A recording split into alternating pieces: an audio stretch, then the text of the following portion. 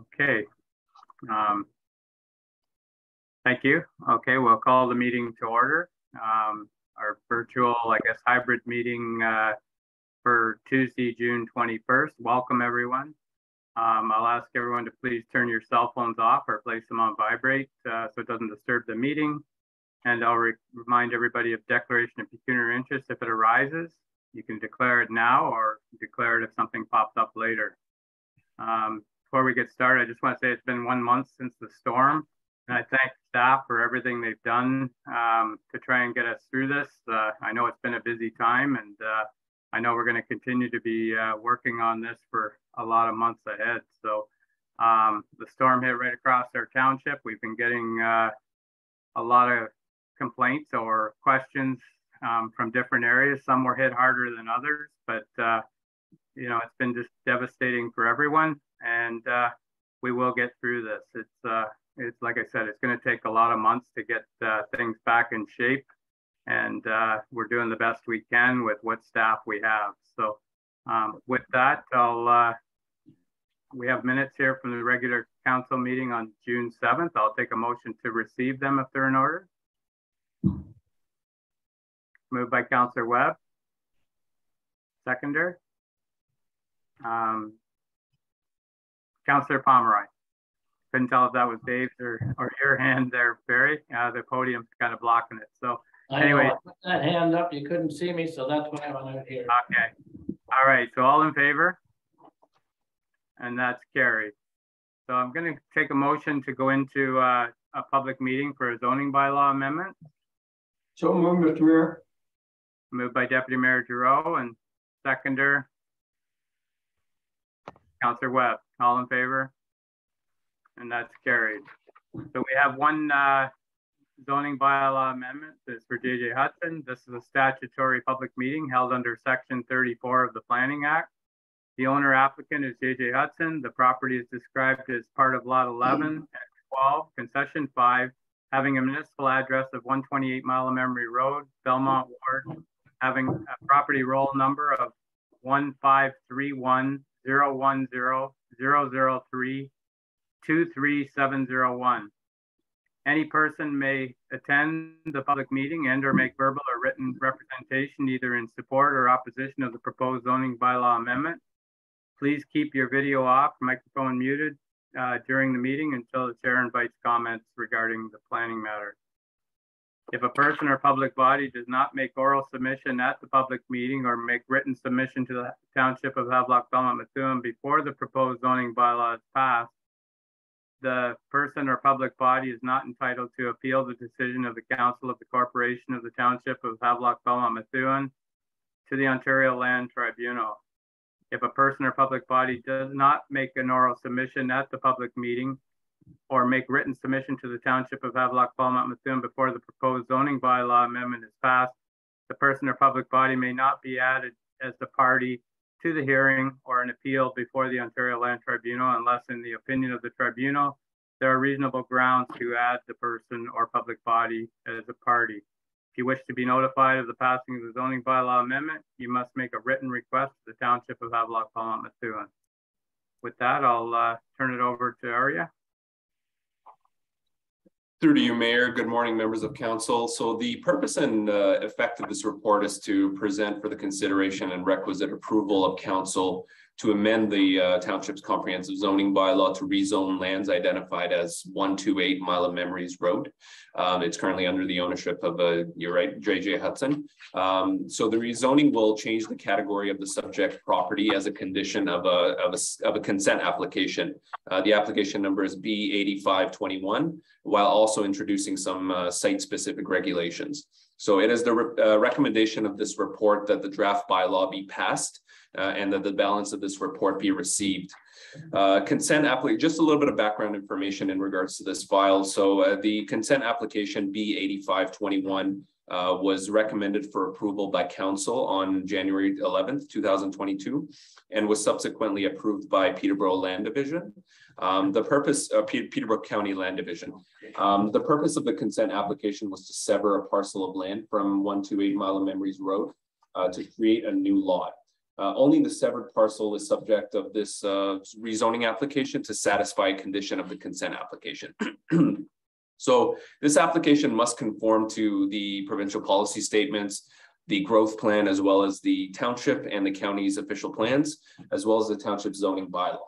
So in relation to the PPS, the provincial policy statements and the growth plan, the PPS and the growth plan include policies which recognize limited residential development in rural areas. The PPS and the growth plan also emphasize the protection and consideration of natural resources.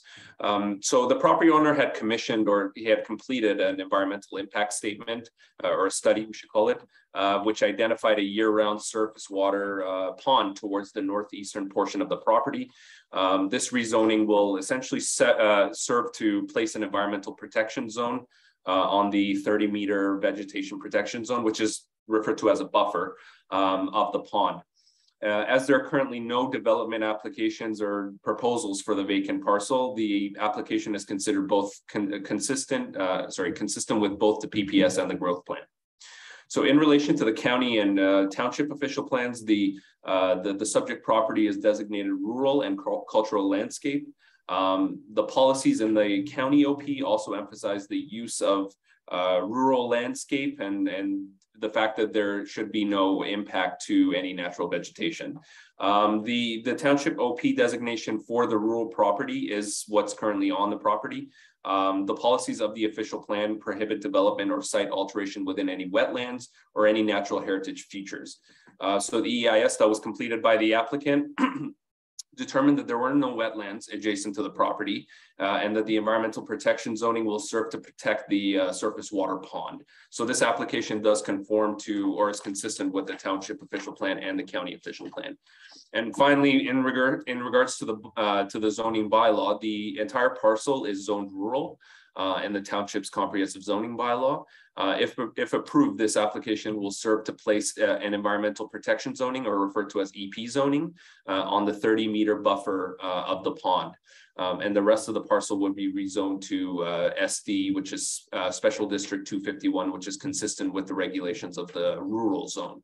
No additional development is currently proposed on the severed lot and or the severed parcel, and it is anticipated that should any new development be proposed on the severed parcel, that the development will be able to meet all the applicable regulations of the zoning bylaw.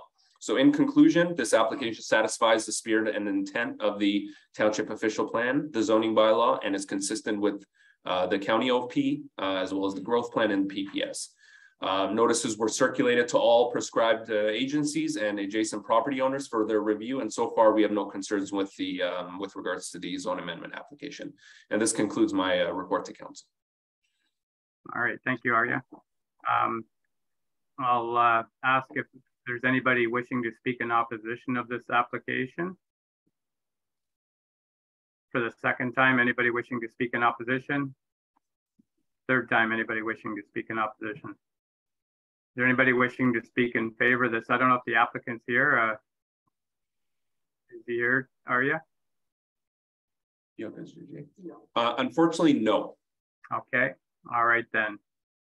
Is there anybody wishing to speak in favor? Third time, anybody wishing to speak in favor? With that, I'll open it up to council. Is there any questions or comments around this? Deputy Mayor Giroux, go ahead. Through you, Mr. Mayor. First of all, thank you, Arya, for your report.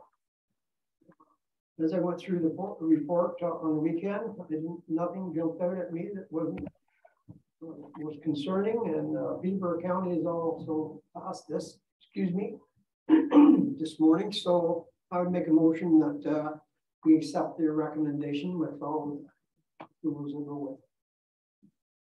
All right, so we have a mover here. Is there a seconder for this application? Councillor Pomeroy. Okay, Councillor Pomeroy seconds it. All in favor of receiving this? And that's carried.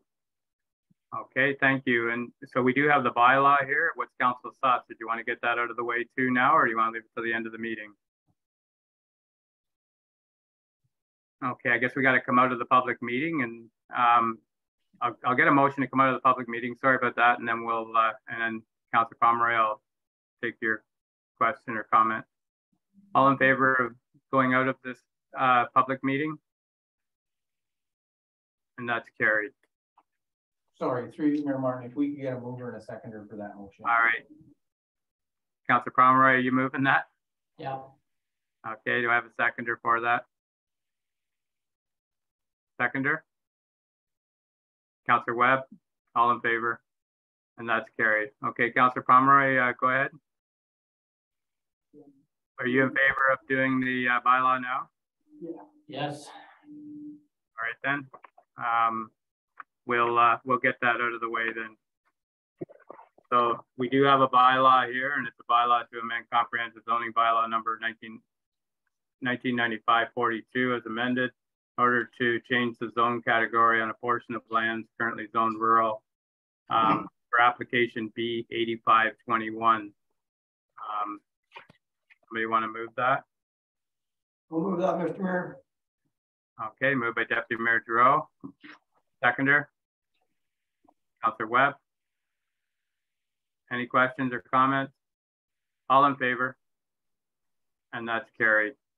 All right then, we're going to go into committee of adjustment with Deputy Mayor Giroux in the chair. I'll take a motion to go into that. Moved by Councillor Pomeroy, seconded by Councillor Webb. All in favor?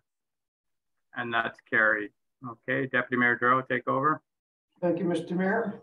Council, I'll call this meeting of Committee of Adjustment meeting to order and remind the members of the committee of their requirements to disclose any pecuniary interest and the general nature thereof if the occasion arises. This public meeting is held under Section 45 of the Planning Act and its regulations. Here, and I will ask our planner for his report. Through to the chair. Thank you, Deputy Mayor Giroux.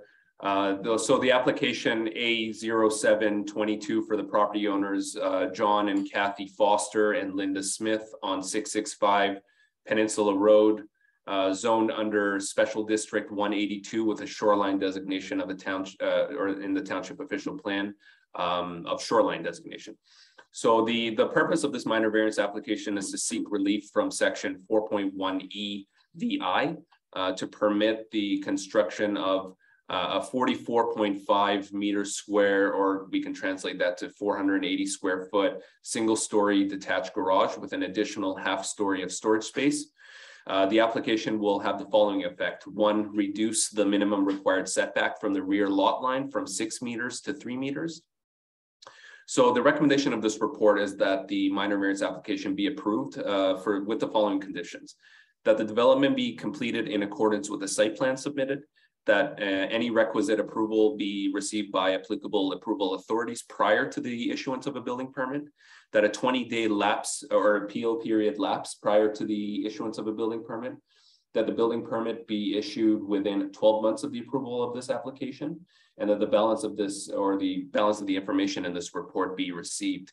So as my report stipulates, the township has determined that the application meets all 4 tests of a minor variance. It is consistent with the provincial policy statements as well as the growth plan for the Greater Golden Horseshoe. In relation to this application, Crow Valley Conservation Authority has commented.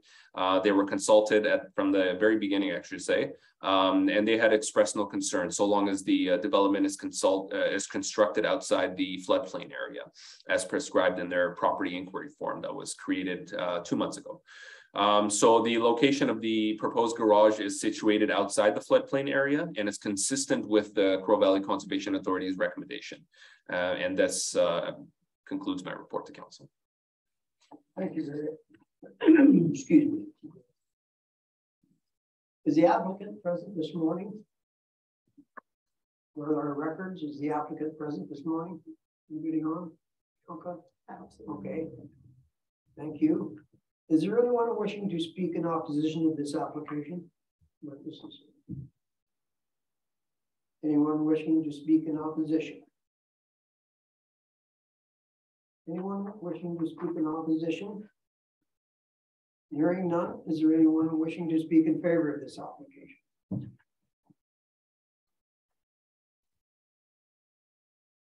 Give it a minute. Is there anyone wishing to speak in favor? Hearing none, is there any questions and comments from the members of the Committee on Adjustment? We've all had a chance to go through this application. It's Councillor Pomeroy. I'll make a motion, we approve. Councillor Pomeroy has made a motion that this application be approved. Do I have a second? Councillor Webb is going to second the motion. Is there any further discussion on the motion? I'm going to call a motion. All in favor of the motion?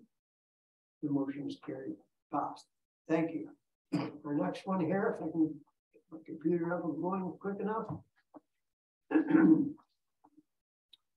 I won't have to call the Committee of Adjustment again. We've already done that. So I will ask Area for his report on the next application, A0722.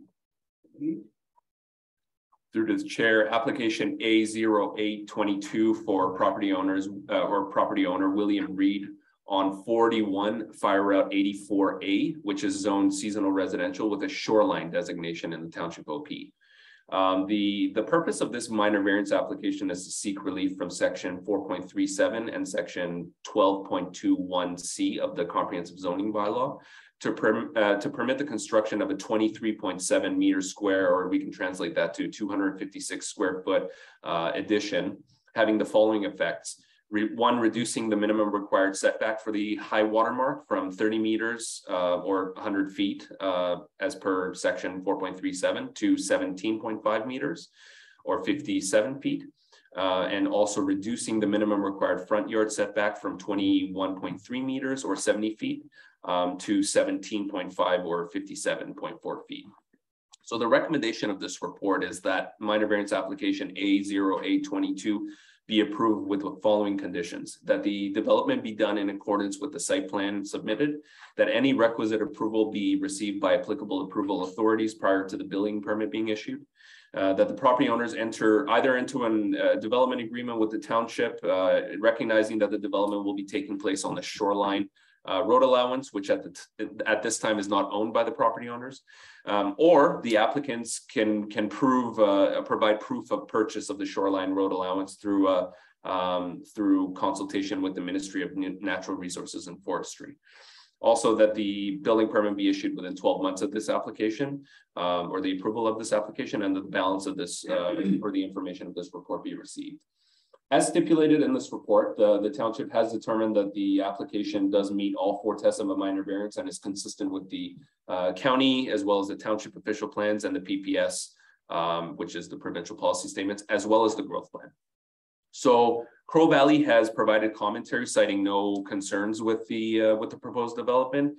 In relation to the shoreline road allowance, I shouldn't say road allowance because it's not really a road allowance, it's just a shoreline crown reserve.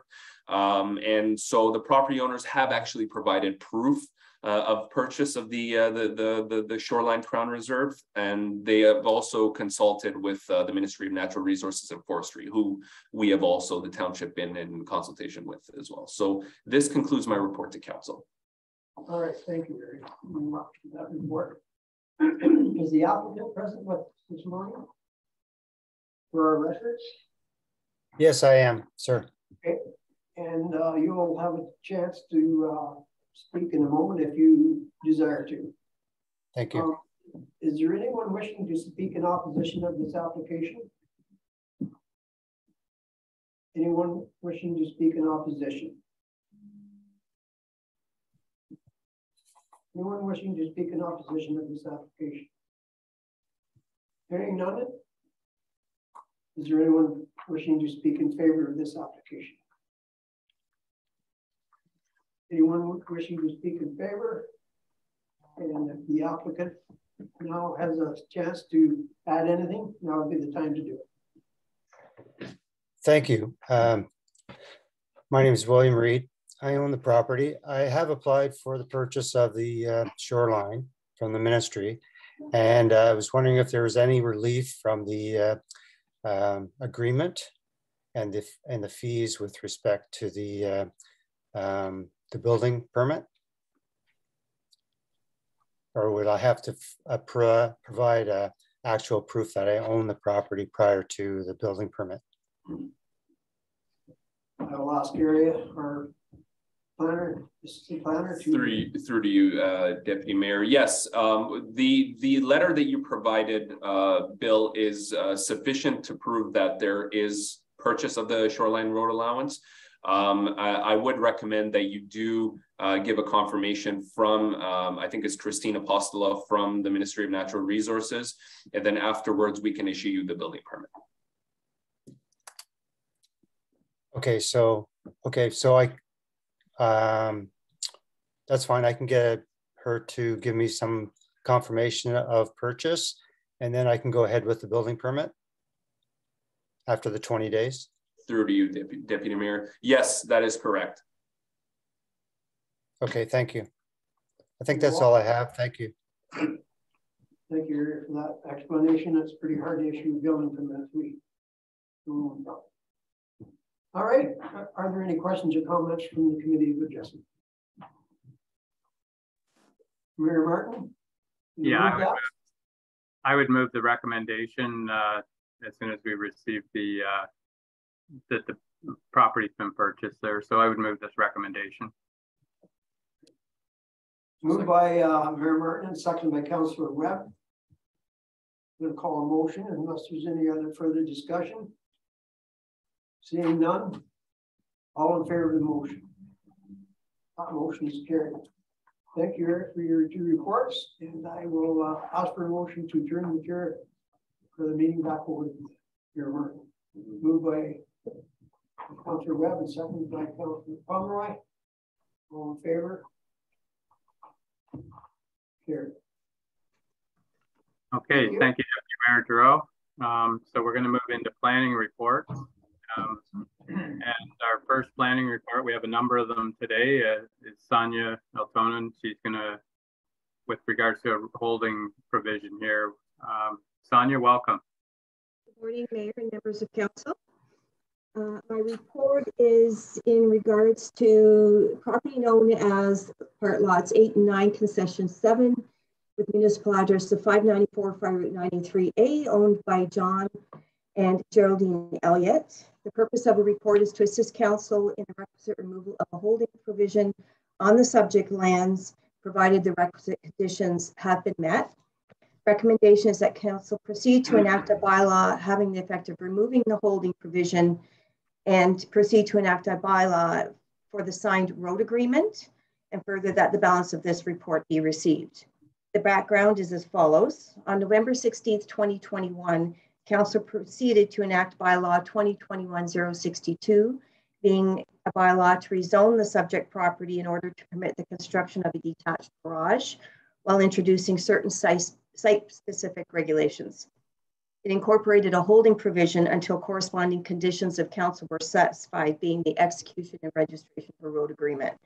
The purpose of the road agreement is to ensure that the property owners complete the process entering into the agreement, recognizing that the property for year-round occupancy is a permitted use.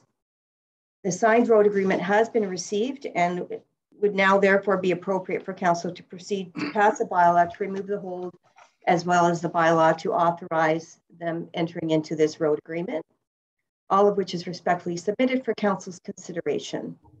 That being the conclusion of my report. Thank you. All right, thank you, Sonia. Is there any questions from council with regards to this report? If not, I'll take a motion to receive or to enact the recommendations here. So moved, Mr. Mayor. Moved by Deputy Mayor Giroux that we go with the recommendations as provided. Seconder. Councillor Pomeroy. All right, any questions or comments? Seeing none, all in favor of the motion? And that's carried. Okay, thank you, Sonia. Thank you. So we have a few more reports here from Arya. You're going to be busy today. So our second one here is with regards to a lot addition for application B2922. Go ahead, Arya.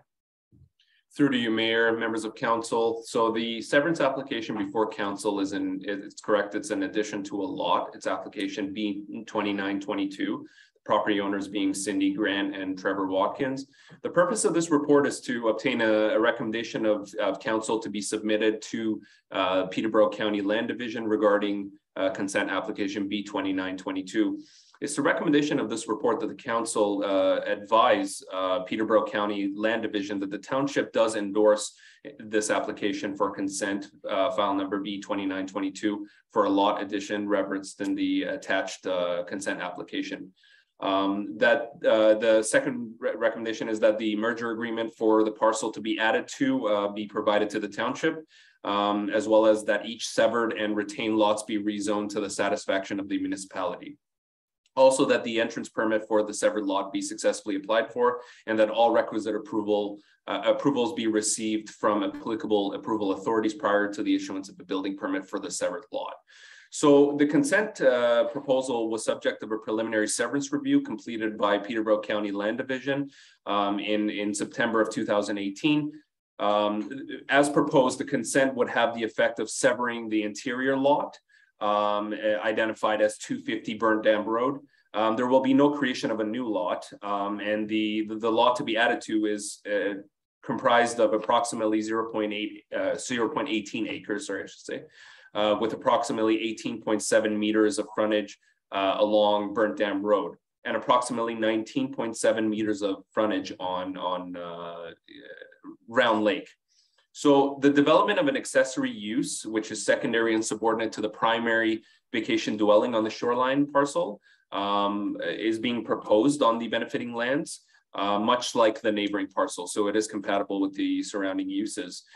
Based on the township's review of the subject application, together with the supporting material, it is the township's planning opinion that the proposed consent conforms to the policies of the township official plan, as well as the regulations in the township's zoning bylaw. Should council elect to support the application, subject to the standard conditions that was stated above, the township would further note that a rezoning, again, both of the severed and retained parcels will be required. So that concludes my my report to council. All right, then, thank you. Is there any questions or comments from council? Seeing, go ahead, Deputy Mayor Giroux. Through you, Mayor Martin, just so I'm clear here, this will not create a backlotting vote. No. No, okay. Thank you. Through to you, Mayor. No, it will not. It's consistent with the applicable uses, and it does have frontage on Burnt Dam Road on both sides. Thank you. Okay. All right, then. So what's council's thoughts here? I would move the recommendation, Mr. Mayor. Okay, moved by Deputy Mayor Giroux. Do I have a seconder? Seconded by Councillor Webb. All in favor? And that's carried. Okay, thank you. Next area, we have another lot addition for application B2022. Susan and John Phillips. Go ahead. Through to you, Mayor, members of council. So council is in receipt of the severance application for an addition to a lot application number B2022 under the property owners Suzanne and John Phillips. The purpose of this report is to obtain a recommendation of council for Peterborough County Land Division regarding the above referenced consent application. So the recommendation of this report is that the application B2022 be deferred until the applicants can provide an accurate assessment of site-specific metrics for the retained parcel via a survey. Such an assessment would be at the sole expense of the applicant, and that the balance of this report be received. So just a little bit of background information. The application now before council was filed with Peterborough Land Division in February of 2022. Prior to the submission, however, the consent application was subject of a preliminary severance review completed by Peterborough County's Planning Department in December of 2021.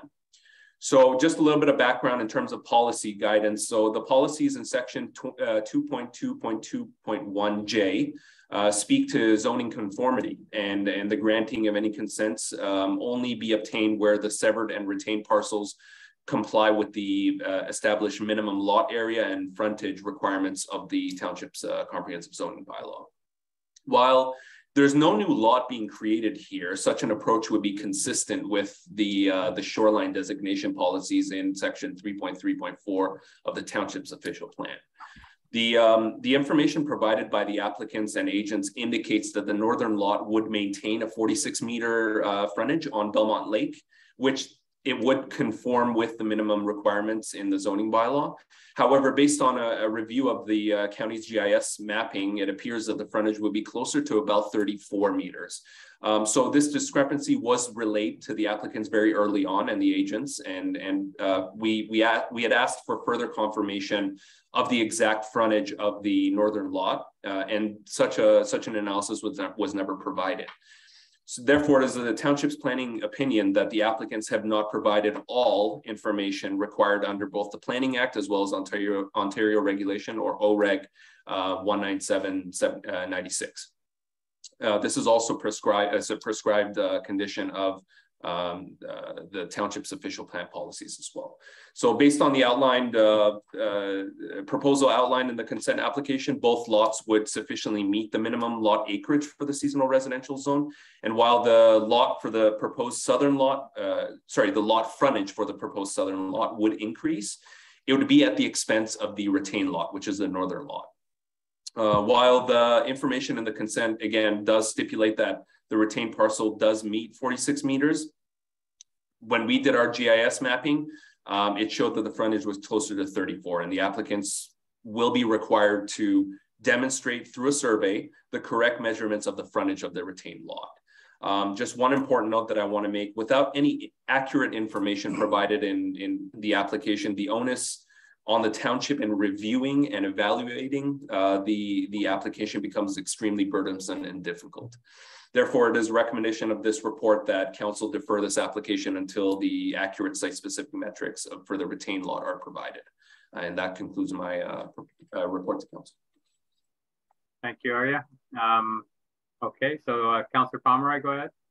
Yeah, I would like to support Larry's recommendation that we not approve until we have more information from the clients.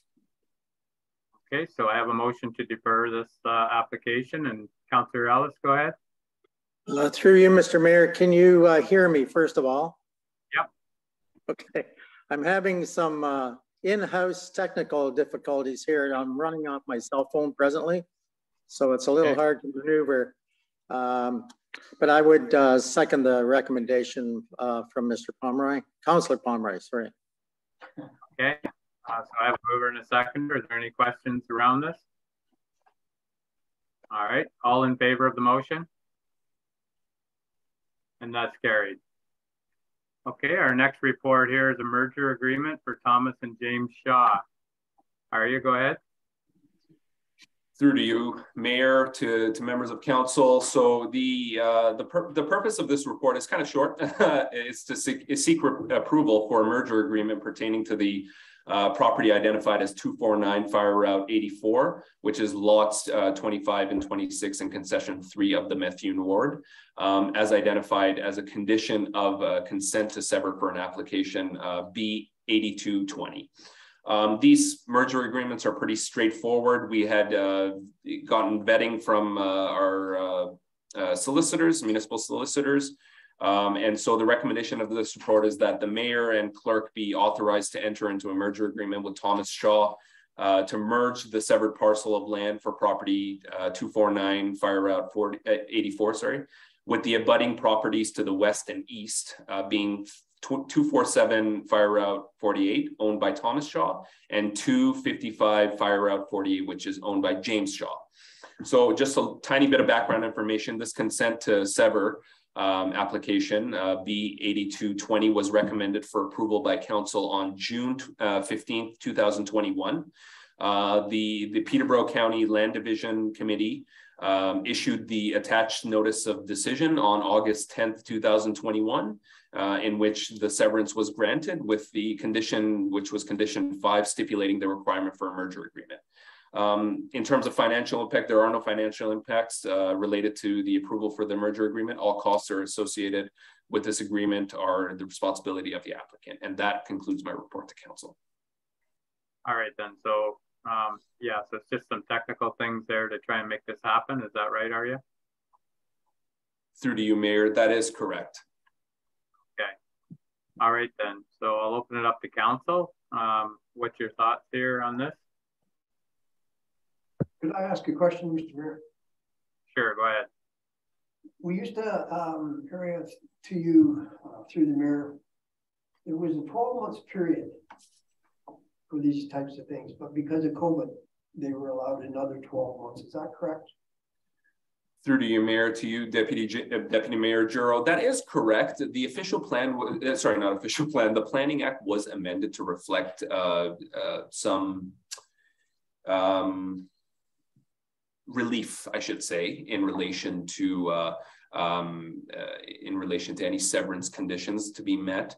I think even with the added 12 months, the applicants also here, they're still within the original timeline of the 12 months. So that is correct. Yeah, that's all the questions I have.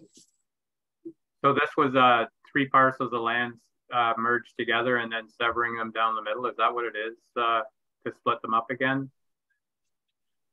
Through to you, Mayor. That is correct. So what essentially is the portion, the middle portion was to be severed off and to be added onto the west and the eastern lots. One of the conditions of the severance was for the applicants to demo the existing structure that was on the property, which they have completed. And so this is the final sort of condition left. Okay, so that's pretty straightforward. So what's council's thoughts? Deputy Mayor Juro, go ahead. For the recommendation, Mr. Mayor, through you. Okay, moved by Deputy Mayor Juro. Do I have a seconder? Speak. Councillor Webb. Any questions? All in favor? And that's carried. Thank you. All right, our next one here is with regards to the planning and Lower Trent Conservation Extension. Arya, go ahead.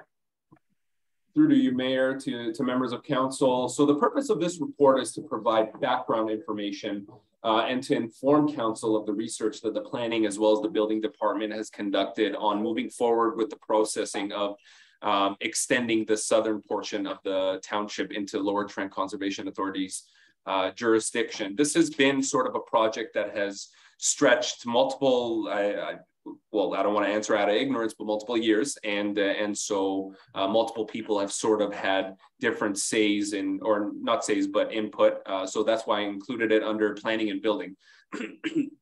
So the recommendation of this report that council provide a letter to the Lower Trent Conservation Authority or the LTC Board of Directors expressing interest in joining the Lower Trent Conservation as a member municipality and capturing the southern portion of the township under the jurisdiction of the Lower Trent Conservation Authority. As we all are aware, the County of Peterborough is currently under the process of updating their official plan, for which the township has opted to adopting the official plan when it's in effect, actually. So the county conducted a thorough investigation of the growth prospects into 2051. And they essentially concluded that Asphodel, Norwood, as well as Cavan Monaghan are fast approaching their growth limits. And so it would be necessary for other municipalities such as Selwyn and Havelock-Belmont-Methuen to allocate their growth, some growth towards their municipalities. So there will be a major need to process development applications, approvals, severances, in a more efficient kind of manner. Currently, the southern portion of the township outlined in the attached appendices are under no jurisdiction of any conservation authority. And this has the potential of not only creating logistical issues, but it could lead to planning as well as legal issues down the line. Currently, the procedure when lands do not fall under a conservation authority is to consult with the Ministry of Natural Resources. I said Ministry of Environment in my report, however, I should edit that to Ministry of Natural Resources and Forestry. Such a process is often rather lengthy, and it often leads to bureaucratic entanglements. So a more efficient process would be to have a conservation authority to consult with and have jurisdiction over those lands, so that the township staff can consult with them directly, as opposed to the Ministry of Natural Resources and Forestry. Furthermore, no conservation authority in these lands, coupled with the growth prospects that the township will be receiving in the coming years. The township can possibly run into some environmental, and again, I mentioned planning as well as legal issues down the line that could be both costly and lengthy. So it would be optimal if there were a conservation authority to have jurisdiction over these lands, provided consultation, to provide consultation and to avoid any such situations. So Lower Trent Conservation Authority has previously provided interest in taking over these lands. It may be in the best interest of the township to begin the process for allowing the Conservation Authority to include these lands under their jurisdiction. And finally, the last note I'm just going to make is that the township's official plan policies related to stormwater management require consultation with any conservation authority to ensure that the proper procedures are in place and implemented to protect the quantity and quality of the water systems within the municipality. Furthermore, the official plan policies related to development within environmentally protected lands, which is under section 3.7.8, require consultation with the conservation authorities to protect the integrity of those environmentally protected lands. So there's a variety of environmentally protected features present in these lands, and I've highlighted that in my appendices, including unevaluated as well as provincially significant wetlands, deer wintering areas, woodlands, significant woodlands. So any planning related matter that is, comes sort of to my desk, or any planning related matter overall, is governed by the provincial policy statements.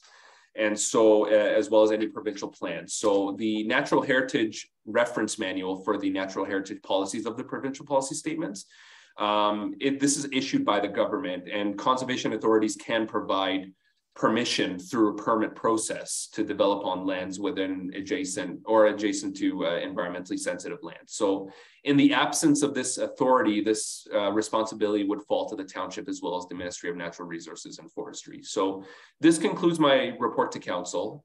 It isn't necessarily taking the steps, it's just starting the process. That's really it.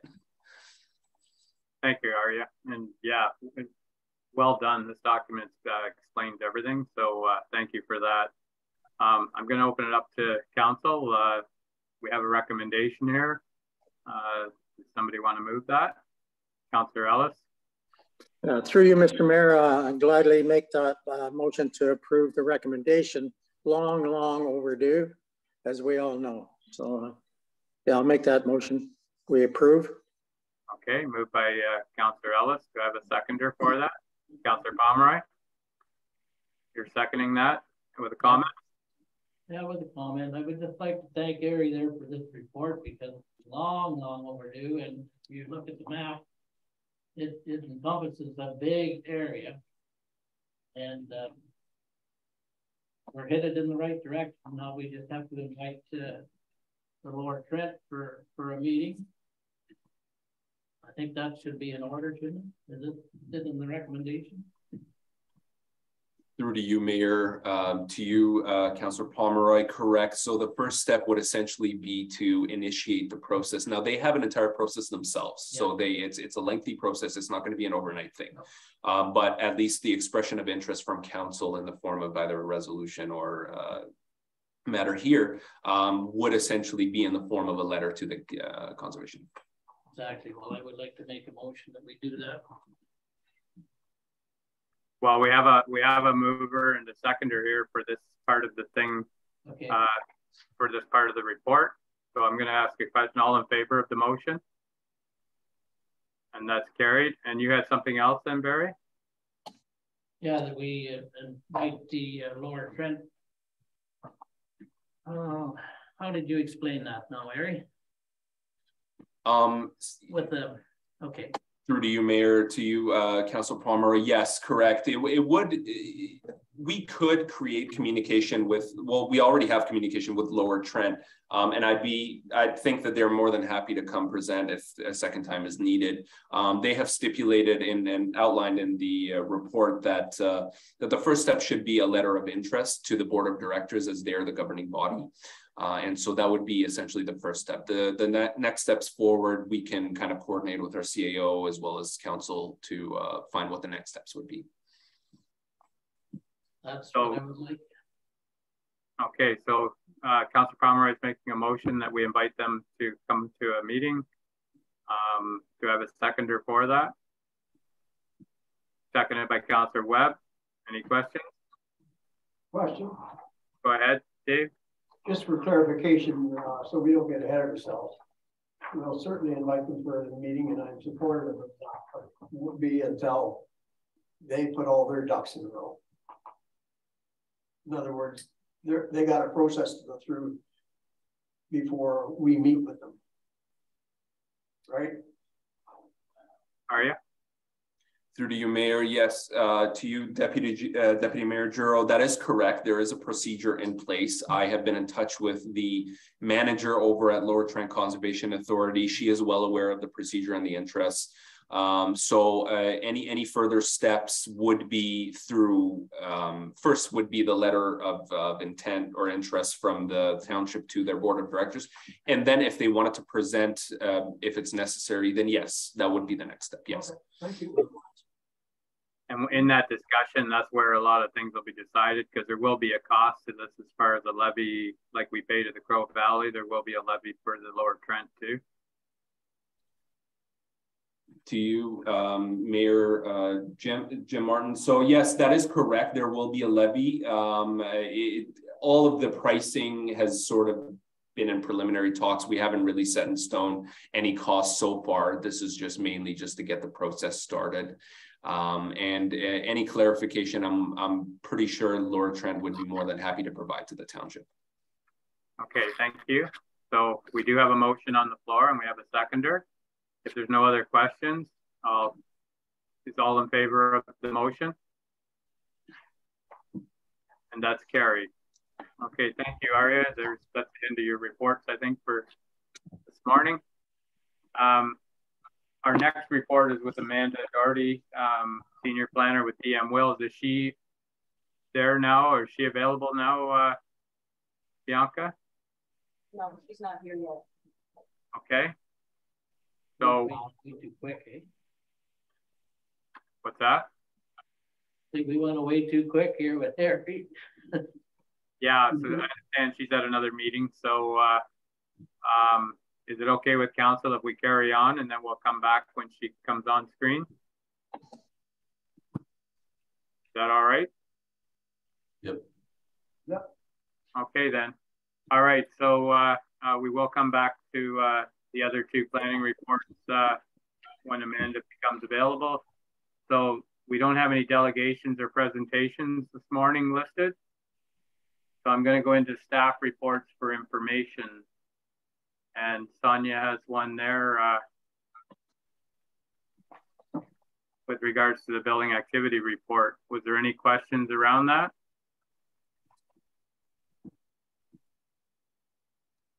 Seeing none, I'll take a motion to receive it.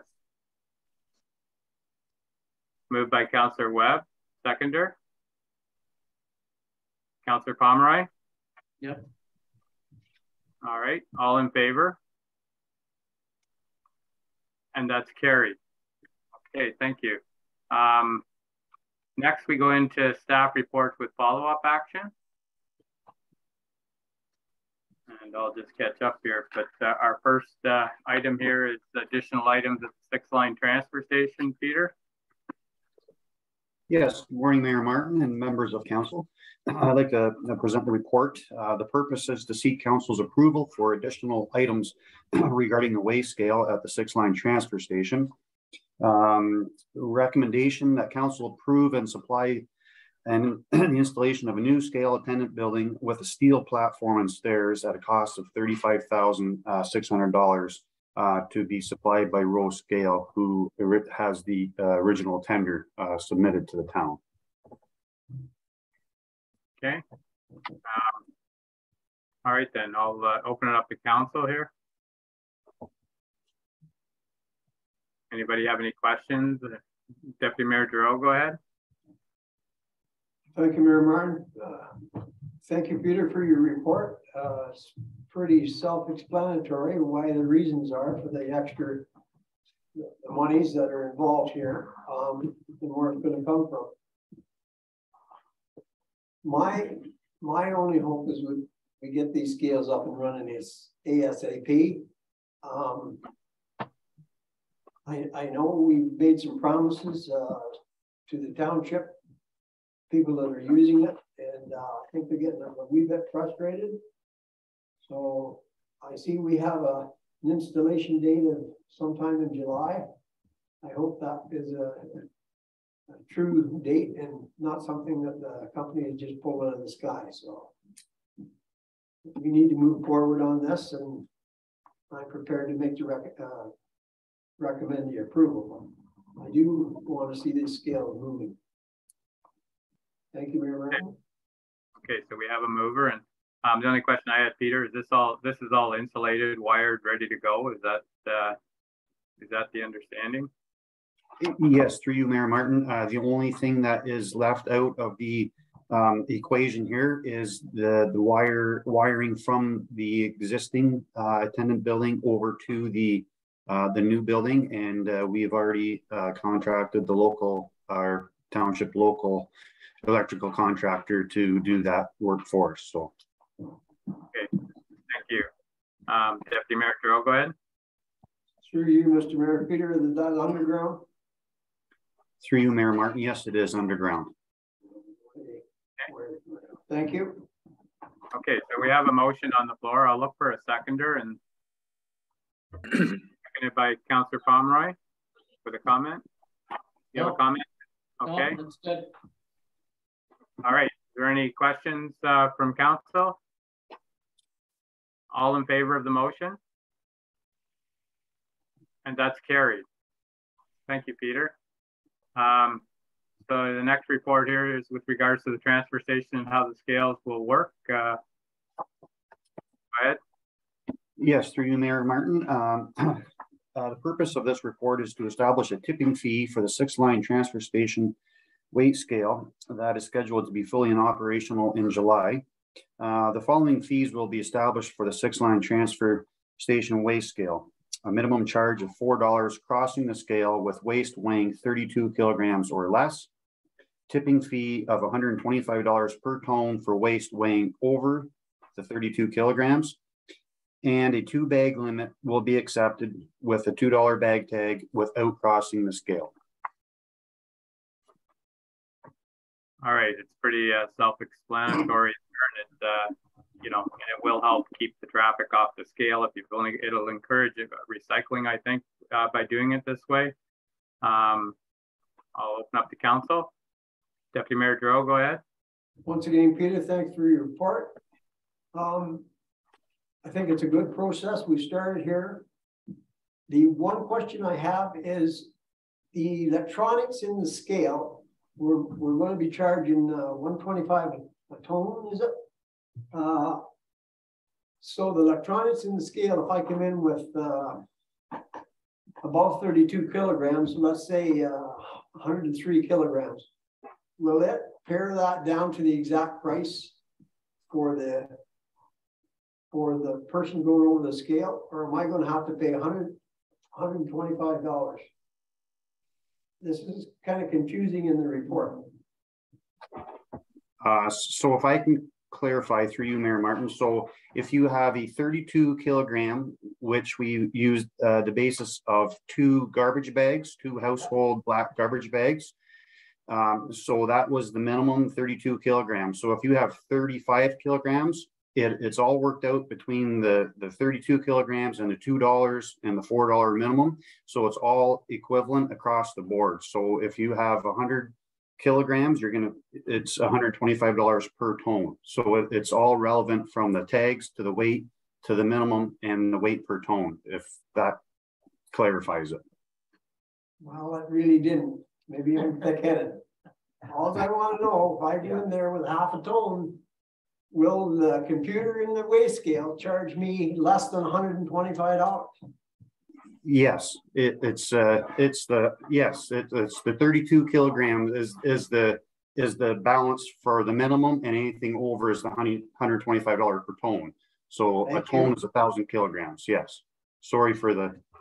Yeah, and through you, Mayor Martin, if I could just clarify, Peter, help me out here if I get this wrong. The scale will do the math. So for the quantities between the 32 kilograms and the ton, the 125 hour, anything that's in between that, the scale will do the calculating and will charge accordingly. Yes, correct. Yes. Based on the parameters that we've established. Thank you, Bob. You asked a question a little bit better than I did. So, well, there you go. The teamwork, it's all teamwork. Okay, Councillor Ellis, you had a question? Through you, Mr. Mayor, for the viewing public, Peter, could you explain what is not required to go over the weight scale? Yes, so leaves, yard waste, everything else, like recycle, everything when you come in the scale, I guess, Councillor Ellis, the best way to describe everything that when you come in the scale to the right-hand side, so if you stay right, all the recycling, we're going to have the 2-bag limit on that side as well. And then all the electronics, the wee bin, the mullets, the organics, everything when you come in, unless you have a load, say, of shingles or anything like that, for you know, a large load, but anything other than that, you can come into the scale, into the waste site and go to the right with all your recyclings, hazardous waste, electronics, and a limit of 2 bags. And that's where the original tenant building will be monitoring that side to keep it to the 2-bag and not anymore, and monitor what's going into the recycling and the garbage bin on that side. Thank you, Peter. And is there any plans in place? We've had discussion about handling the amount of garbage, 2-bag garbage coming in that side. Is there anything new or planned to handle the amount of? Yes, through you, Mayor Martin. So we've been in discussions with our consultant on the waste sites, K&BM, and they have recommended a trash compactor if necessary. We currently have 2 spare bins that we purchased last year that will be in place for the 2 bags for the regular, just the household garbage coming through the gate. But if it exceeds that, and we can investigate into a trash compactor on site that we can investigate whether to purchase or rent. But at the start, I think it'll be a bit of a trial to see how much the 2-bag limit is used and not the scale. So it'll be a trial at the start, but we do have 2 40-yard bins available for the 2-bag limit. Very good. Thank you, Peter, for that info. Yeah, so I think with what we've already done with the clear bag policy and trying to encourage people to recycle through that, and now this with the 2-bag limit to not go over the scale, hopefully it works, that it just continues to push people to recycling and doing better on that side of it.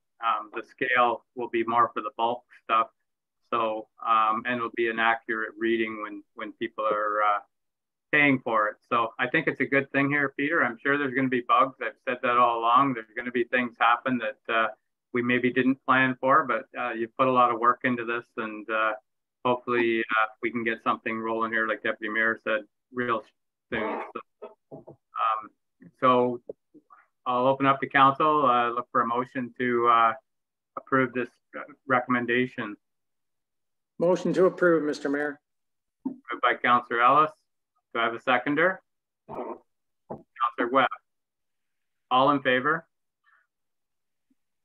And that's carried. Okay, our next report here is with regards to the town hall modifications. Ryan, welcome. Good morning, Mayor Martin and members of council. This report in front of you is in follow-up with the work that we've been doing to get the town hall reopened. And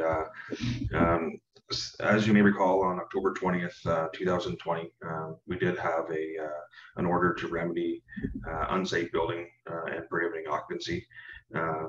And since then, we've had it in the budget, and most recently, council approved for us to proceed with the replacement of the accessible ramp at the April 5th final budget meeting. So we have been working with Three Hills Engineering to complete the design. We're in the final stages of that, so we should be able to get that out to tender soon. just I guess just looking at it and being aware of the community pressures of not having this building available for public use, trying to look at ways that we can modify that order so we can reopen that building safely and temporarily provide that space to the community under modified conditions. So the report lists out what we can do to satisfy the building code in the emergency services requirements in terms of occupancy, and then basically just reducing the square footage and posting some information there, and modifying the exit on the ramp. We could get that building open for limited activities. I was specifically thinking about how we could get the jammers, midweek jammers, back into that building. And this is just some of the things that we came up with, and worked with our building department, our emergency services department. They're on board with this, and this is what we came up with. So just looking for approval from council to go ahead and make the modifications so we can reopen it for modified use. All right, I think the key word there is modified. Yeah, thank you, Ryan. I think if as long as everybody is okay with this, it would really help a lot of people. So we do have a bit of a shortage of space right now. So the only thing I just wonder, with the recommendation, could it be added on there that that we go to tender as soon as you got your report in, so we don't stall that part of it? It just doesn't say that right now, that's all. I guess, yeah, well, I just recently brought a report a couple of meetings ago, just letting council know updates on where we're at with the project, and just so council knows, we have received a draft version of the accessible ramp, and we were satisfied with it. Our acting chief building official has reviewed it and provided comments, and we've sent them back. So we're just waiting for the final design to come in, and then we're going to put it out to tender. But as you know, these things take time, like to follow our procurement process, and it's not just going to happen right away like we all wish it would. So we have to follow a process, and that's why I was kind of just trying to come up with some way we could accommodate our users and still keep the project moving at the same time. Okay, thank you, Ryan. Okay, I'll open it up to council. Barry, go ahead. Yeah, through you, Mr. Mayor, to Ryan. You've talked about Three Hills Engineering and how they can fix this up on a temporary basis. Have they got anything in concrete for the permanent ramp on the side of the building? Through you, Mayor Martin, to Councillor Pomeroy's comment. Yeah, that's what I'm referring to, is the replacement of the accessible ramp, and we're at the final stages of getting that design approved through our own chief building official. So we're just waiting for them to make the revisions based on our chief building official's comments, and then we can proceed with putting this out for public tender. Another question. I can't see this taking that long, and why would we spend money on something that is only going to be temporary, and then you cut down on the floor area? You can't go on the stage, and something else there. Am I right or am I wrong? I don't think there's any cost to it, Barry. This is just a few modifications as far as ribboning off some areas and limiting the numbers that go into the hall until the ramp gets on there. Yeah, okay, then how do you get to the lights? You're gonna cordon off the stage, and if I remember right correctly, I've lived around here a long time, the light switches are all up on the stage. Yeah, well, so through you, Mayor Martin, to Councillor Palmer, I think common sense basically tells you that you can walk up on the stage. They're right at the bottom, at the top of the stairs. You can flick the light switches on. I think the intent was that you're not occupying that space for your activities. So if that's communicated with the user groups, I think common sense, if we apply that in this situation, then I think that we wouldn't have an issue with that. And who's gonna limit the 60 people?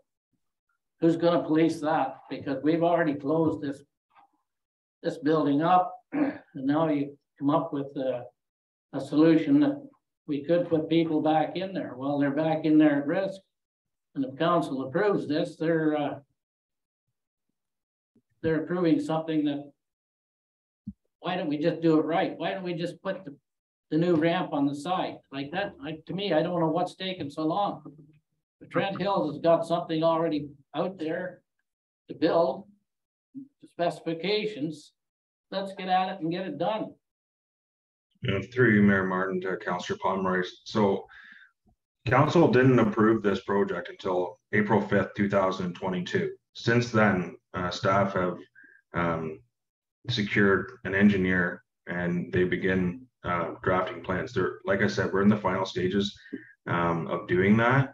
Plus, on top of that, we're going to have to put that out for tender for 3 to 4 weeks. So that's another month. And then depending on the results of that tender, we'll have to review that. And then it takes another, it takes time to get somebody lined up depending on the schedule of the contractor who's successful in it. So I'm kind of looking at it thinking, at minimum, it's probably going to be 2 months before anything gets started there. So this was just something that I was trying to do to help the community out and relieve a little bit of the pressures that way. So I think you're putting council on the spot though in the interim. Well, I'm just trying to help. I'm just trying to help out. That's all, Barry. I know, I understand. So Ryan, the building official, CDO said it was okay, and they can work with this, and same with fire. That's correct. Yes, they both approved this plan. We've had a couple of meetings about it, and they're satisfied. If we make those modifications to the building, we could reopen it for temporary use. So yeah. Okay. All right. Thanks. And you're right. And I don't even know. It'll be interesting to see when we go to tender. I think you're being generous at 2 months to get a contractor. But anyways, so it's been looked at by staff and it's been okayed. So it's up to council now. That's why it's here. So Deputy Mayor Giroux, go ahead. Thank you, Mayor Martin. To Ryan, thank you for your report, Ryan. At first blemish, when I read it, I had the same concerns as Councillor Pomeroy. And I read it a couple of times and I realized then the activity on the stage meant that there will be no plays or people on there square dancing when the jammers are there or whatever. And the upstairs part, all council knows that should have been perhaps not being used because of the lower balcony. I believe it was Councillor Ellis that brought that up. So if all the emergency departments and our building department is okay with this,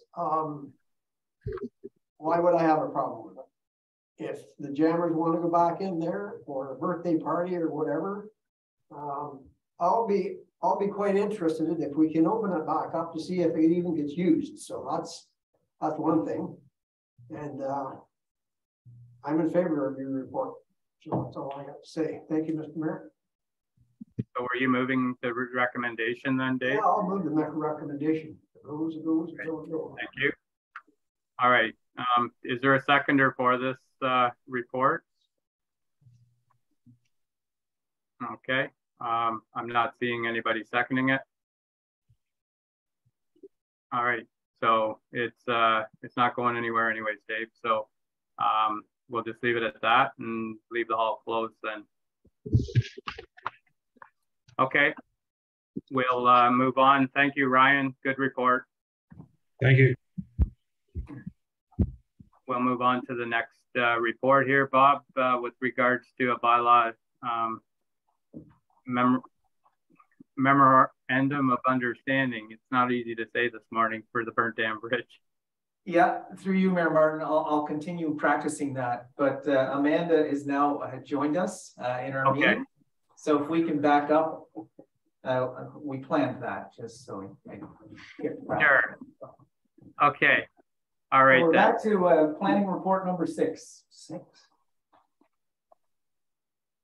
Okay, so we'll move on. We'll go back to that.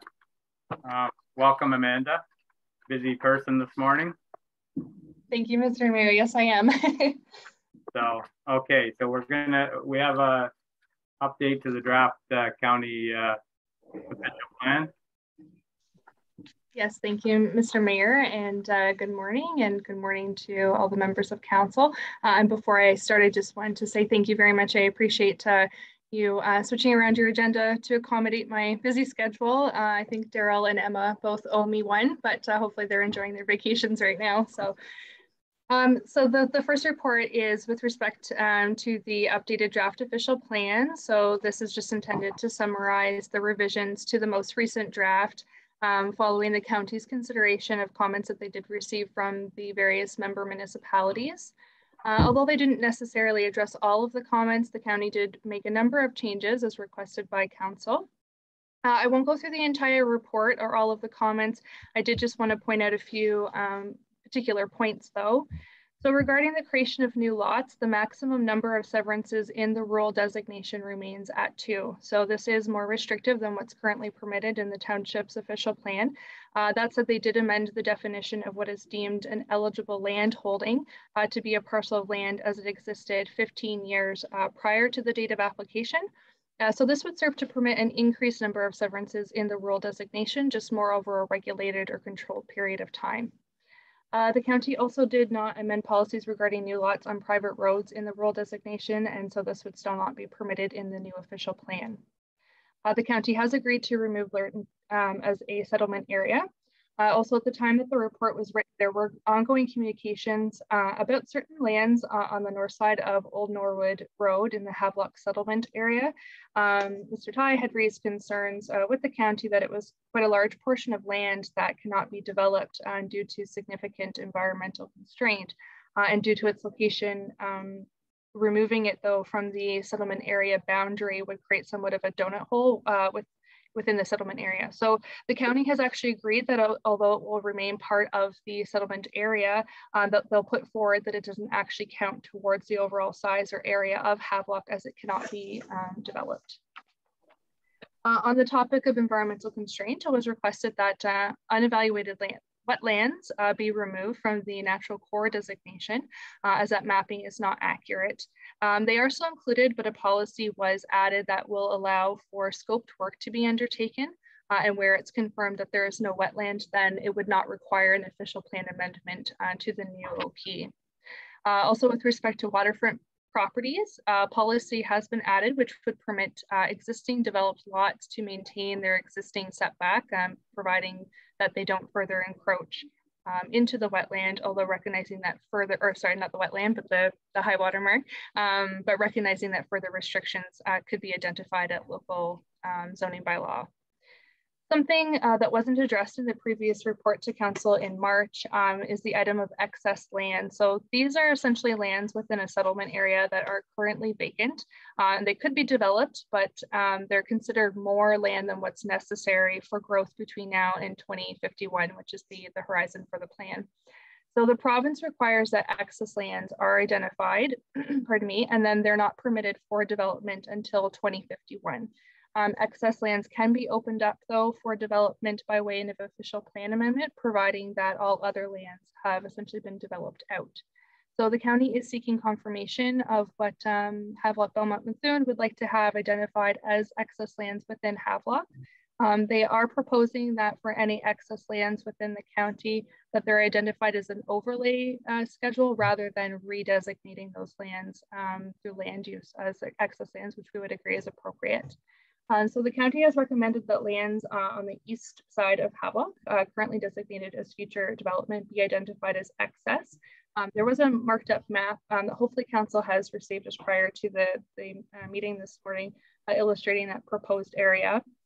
In addition to that, the county has also indicated that lands that were added to Havelock as a result of removing Blairton should be identified as excess lands as well. And we would consider those to be appropriate, but we are looking for direction from council on that matter. So those are just some of the key updates or changes. Oh yes, and hopefully on the screen there is the map. This is the recommended area that's hatched there that would be marked as excess lands for the time being in the new OP. So as I said, these are just some of the more key updates or changes. There are some others highlighted in the report that I haven't necessarily touched upon, but I'm certainly happy to answer any questions that anyone from council might have. Okay, thank you, Amanda. The only question for clarification on the severance, the land division part of it, I just don't quite understand it. We used to allow 3 + 1 retained, and it's probably explained, but maybe you could help me with that one there. Like, what's different here now? Through you, Mr. Mayor. So we actually haven't received that I'm aware of any written response from the county as to why they didn't reflect what's currently permitted in the township official plan, or why they stuck with the 2 new lots rather than permitting 3. So we can certainly request that rationale or clarification from the county when we follow up with them. What I would presuppose is one of the rationales or reasonings is that development within a rural area is to be limited. And so this might be the county's way of controlling for that, where more lots are to be created within rural settlement areas or settlement areas. And so this might be their response to that, but we haven't actually received that written confirmation. So do you need a motion here at all that we request that, or? Through you, Mr. Mayor, yes, if we can amend the resolution to request clarification on this, and if there's any other comments that the council would like to submit and seek clarification for, I can do that as well. Okay, so before I get the motion, I'll open it up to council here and see what their thoughts are. Councillor Ellis, go ahead. Yeah, through you, Mr. Mayor. You know, this report and the change from the county is rather disturbing, because when we decided to go the route we did with our official plan, it was understood that we had unique requirements here and they were supposed to stay in place. And it appears obviously that the county has done their own thing and have made changes there. So most definitely that needs to be clarified. As I said, we had unique requirements that were supposed to stay in place. Yeah, so that's the main thing that's changed here that we need to get clarification on. So thank you, Councillor Ellis. If you need a motion to require a report back clarifying and making sure that the comments are regarding our severances are in place. Okay, so a motion from Councillor Ellis that we get clarification on the severances and why it's not staying. Bob, you can probably word it better than me, but to get clarification of why it's not 3 + 1 retained, so as we had before. So that's the motion. Do I have a second? Okay, Bob, go ahead. Sorry, if I may ask, a question. Sorry, Amanda, in your report, it does state, of course, I can't find it now. It's here. The definition has been revised to a parcel and as existed 10 years prior, therefore a parcel and not just before that. In the updated draft county official plan, the number of severances permitted and the rural designation has not been revised. Yes, so to clarify that, it's been kept at what they had initially being 2 in the drafted OP. Yeah.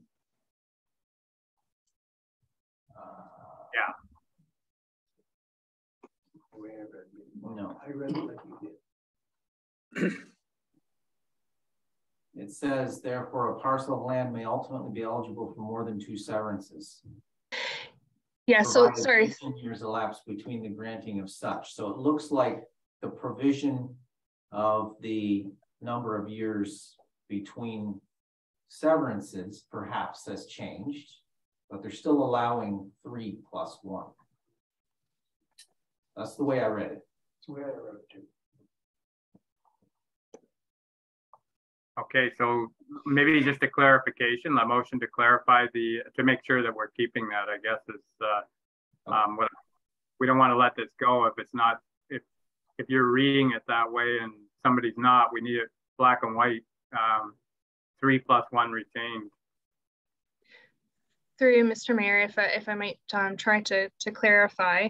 So, and I apologize for the ambiguity with how it's written. So currently in the township's official plan, the rural designation, there can be 3 new lots created plus the 1 retained.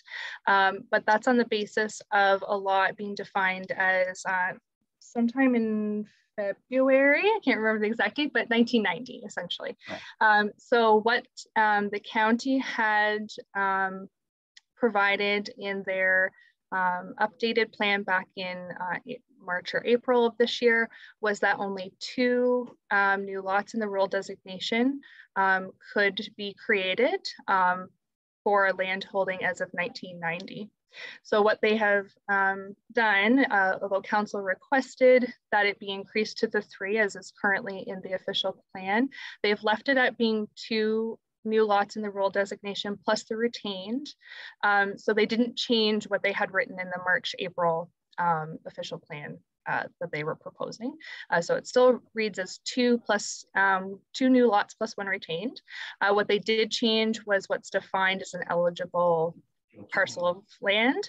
So it removes that that year, 1990, and just says 15 years. So that means in theory that a lot could actually receive over time more than 3 new lots. It just wouldn't be at one given time. So right now at one given time, you can do 3. They're proposing 2, but it would become eligible for another 2 in 15 years. So sorry, I apologize if that wasn't clear in the report. Hopefully that's clear. Again, we can still seek that clarification and rationale from the county though. Yeah, I think the 15 years is a long time. So I guess basically what we're saying here is we're going to keep what we had. Councillor Ellis, go ahead. You made the motion. Yes, and I would like the motion to be a little clearer on our request. We're not asking, my motion would state, we're not asking for clarification. We're asking to assure that our 3+1 is in place in the official plan as we had requested when we started this process. Okay. I'm going to state not looking for clarification, but assuring that 3+1 is in place. Okay, thank you. That would be my motion, Mr. Mayor. So we have a motion on the floor. I'll look for a seconder for that. I'll second the motion with a comment. Deputy Mayor Giroux seconds it with a comment. Go ahead. I certainly don't want to muddy the water because I'm not a planner. But we want it as it is now at 3. The county, what they're actually saying is you can have 2, and in 15 years you can have 2 more. Is that not correct? Yeah. So we're throwing away a lot, perhaps. But anyway, I second the motion. Okay. All right. So we have a motion on the floor, duly seconded. So is there any other questions? Right. Any questions around the motion? All in favor of the motion? So that's carried. Okay. Amanda, so did you want to carry on with that, or is there anything else? Through you, Mr. Mayor, with respect to, at least with the county update, as long as there's no other comments with some of the changes, then I can certainly follow up with the county with respect to consents for new lots. My only other, if there's no other comments on that, my only other request would be for direction with respect to excess lands. Okay. All right. Any comments on that, council? Excess lands? I think that's a good thing. That was the one that it moves it into an area that we were probably more likely to use. Is that right, Amanda? Through you, Mr. Mayor. So, so yes, the excess lands would form part of the settlement boundary, but they would just be essentially placed on hold for development. until the existing vacant lands within the settlement area are developed out. It's intended to ensure efficient development within what can be already utilized rather than sort of sprawling throughout the settlement area. And so, yes, these lands would stay part of the settlement area. They just would be put on hold for development until 2051 or until such time as the township requires their use. And that was the main thing, is that we probably will need that land, but it probably won't be where it was. So that'll give us an opportunity to move it at any time. Through you, Mr. Mayor. So with respect to moving the land, not necessarily. Like, so the township, or sorry, the county has approved the request for the settlement boundary adjustments for Havelock and Blairton. So those are accepted. And then the excess lands is in addition to that. So these lands currently are designated as future development. And so they would be marked essentially as what they refer to at the province level as excess lands. So they're just there. It would mean that there's no development on those lands until 2051, unless there's an official plan amendment to allow for it. On those particular lands that are marked as future development. So it would restrict development on those areas. It is a requirement of the province. The township does have to declare some lands as excess lands, which they, so I guess essentially the county is asking which lands that the township would like to see labeled as excess and not needing or not eligible for development in the near future. And so they propose what's already designated as future development because they can't currently be developed anyways. So we have a huge section just east of the village that's future development. What's the process if somebody wanted to move on that next year? Is it just an amendment to put in, or? So if somebody wanted to amend that next year and, for example, the new official plan were in place, then they would not be eligible to do so. Pardon me. So that would tie that up for a lot of years? Yes, through you, Mr. Mayor, yes, it would. Okay. Go ahead, Councillor Ellis. No, through you, Mr. Mayor. I'm having a little bit of trouble with this certain topic here. If we listen to our developers and our builders in our municipality, it's quite a common comment that there's a shortage of building lots. And so I'm having a little trouble accepting this proposal from the county restricting us unless we amend what's suggested by the county. It's almost like we're restricting building unless it's amended for 50 years or till 2050. Unless I hear different things than the rest of my council members, that's a common statement that there's a shortage of good building lots. And what we're proposing here to put in place, that we're restricting more unless we want to amend it. Am I out to lunch here? Or? No, you're totally right. I think that was one of the things that I liked about it when it was showing in blue on there for future development. I didn't realize it would be tied up until 51. I know this is a provincial thing. It's not a county thing. This is a provincial thing. And that's something that maybe we need to talk a little more about, because the allotted numbers right now are with Cavan and Selwyn and Norwood, and we had a little bit there.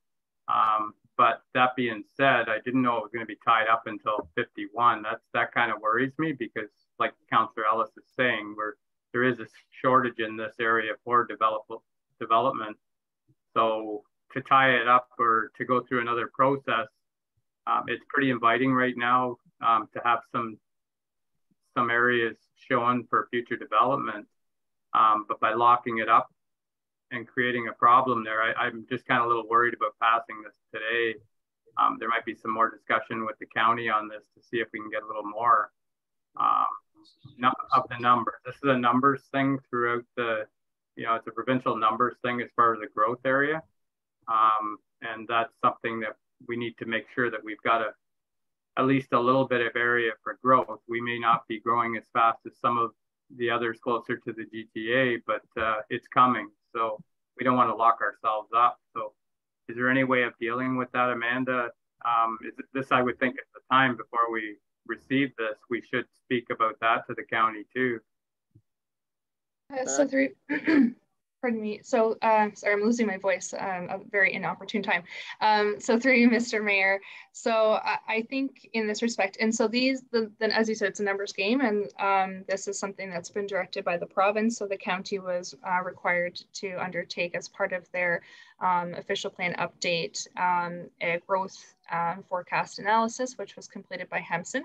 And so these are the numbers that Hemson came forward with. And so that's where some of this is going. So I would suggest that if there's concern with the amount of area that would be tied up through identifying it as excess lands, that in addition to wanting to assure that there's the 3 lots for new lots as per the consent policies, that we communicate to the county that there is significant concern with the amount of land that would be identified as excess lands as required or indicated by Hemson's study, and that prior to confirming what the township would like to identify as being excess, that there be further communication with the county on this matter.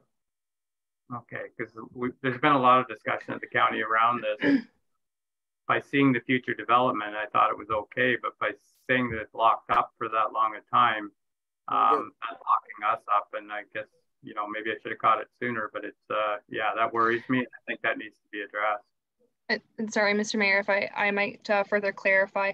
So the future development lands didn't necessarily have to all be recognized as excess lands. And I think actually on this map, some of the land which is actually designated as future development is not marked up as excess lands. This is just a reflection of what Hemson indicated numbers of acres that Havelock would need to identify as excess lands. And so rather than suggesting that, for example, there's quite a large area of vacant residential land within Havelock, rather than suggesting that be the excess lands, that the county suggested that the most appropriate place to put this would be what's already marked as future development. It's not as easily developed, and so not prohibiting development where there's greater potential in the nearer future. So if I'm understanding council correctly, the comments, it's in part also just the sheer quantity of acreage that would be tied up through this process. Yeah, so I think that would be probably the safest way today would be to receive this document and let you work on what we've asked and bring it back at a future meeting, just to be safe, because we don't want to give the wrong impression to the county that we're happy with this, because we're not. And it's not the county, like I say, they'll have to deal with the province to work on these numbers. And it's a big process. It's we're only allotted so many houses or properties in this area of the county, not this area, but the county as a whole. So they're spreading those numbers around, and we just want to make sure we get our fair share there. And to go along with, you know, what future growth is going to mean to Eastern Ontario as you leave the GTA. It's pretty obvious right now that it's growing, you know, closer you are to the GTA, you're expanding huge, and it kind of feathers out as you get farther away, and that's where we're at right now. But that being said, 2051 is a long time away, so we need to deal with it. Once again, more clarification on this, but I think for today, if we just receive this report and let you work on what we're looking for there, that would probably be beneficial to us. What's council's thoughts? Councillor Webb, go ahead.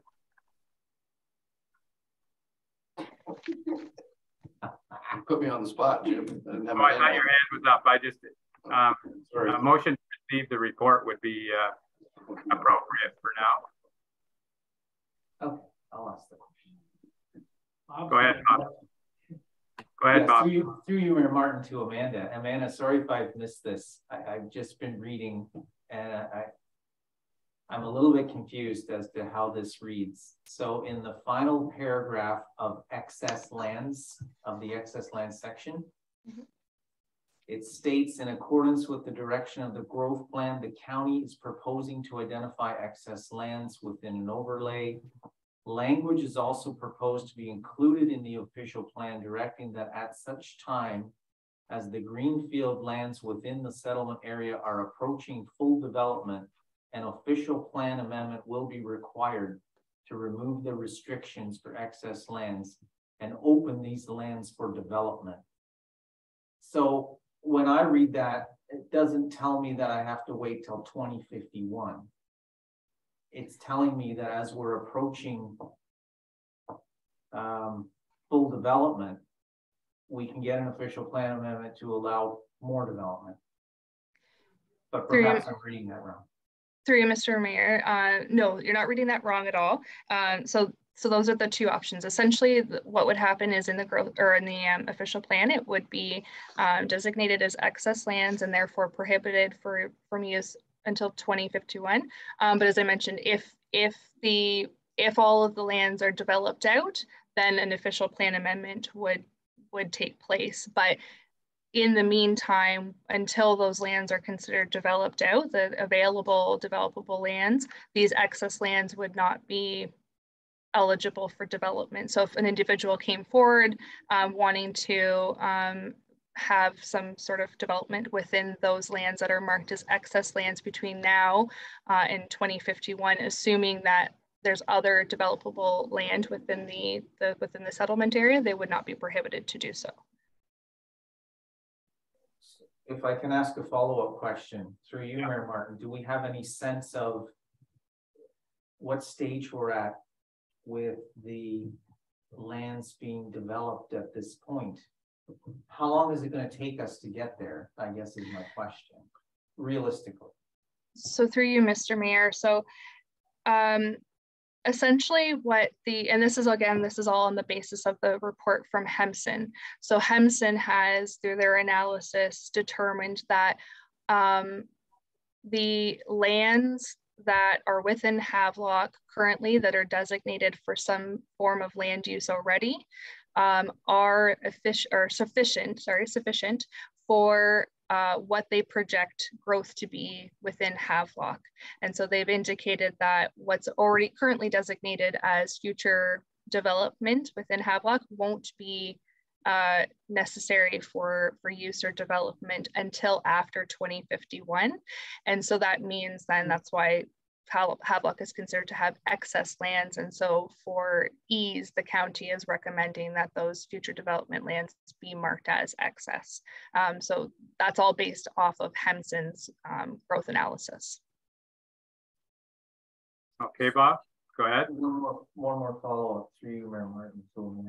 So if Havelock reaches the growth projection sooner than Hemson predicted, those lands will become developable prior to 2051.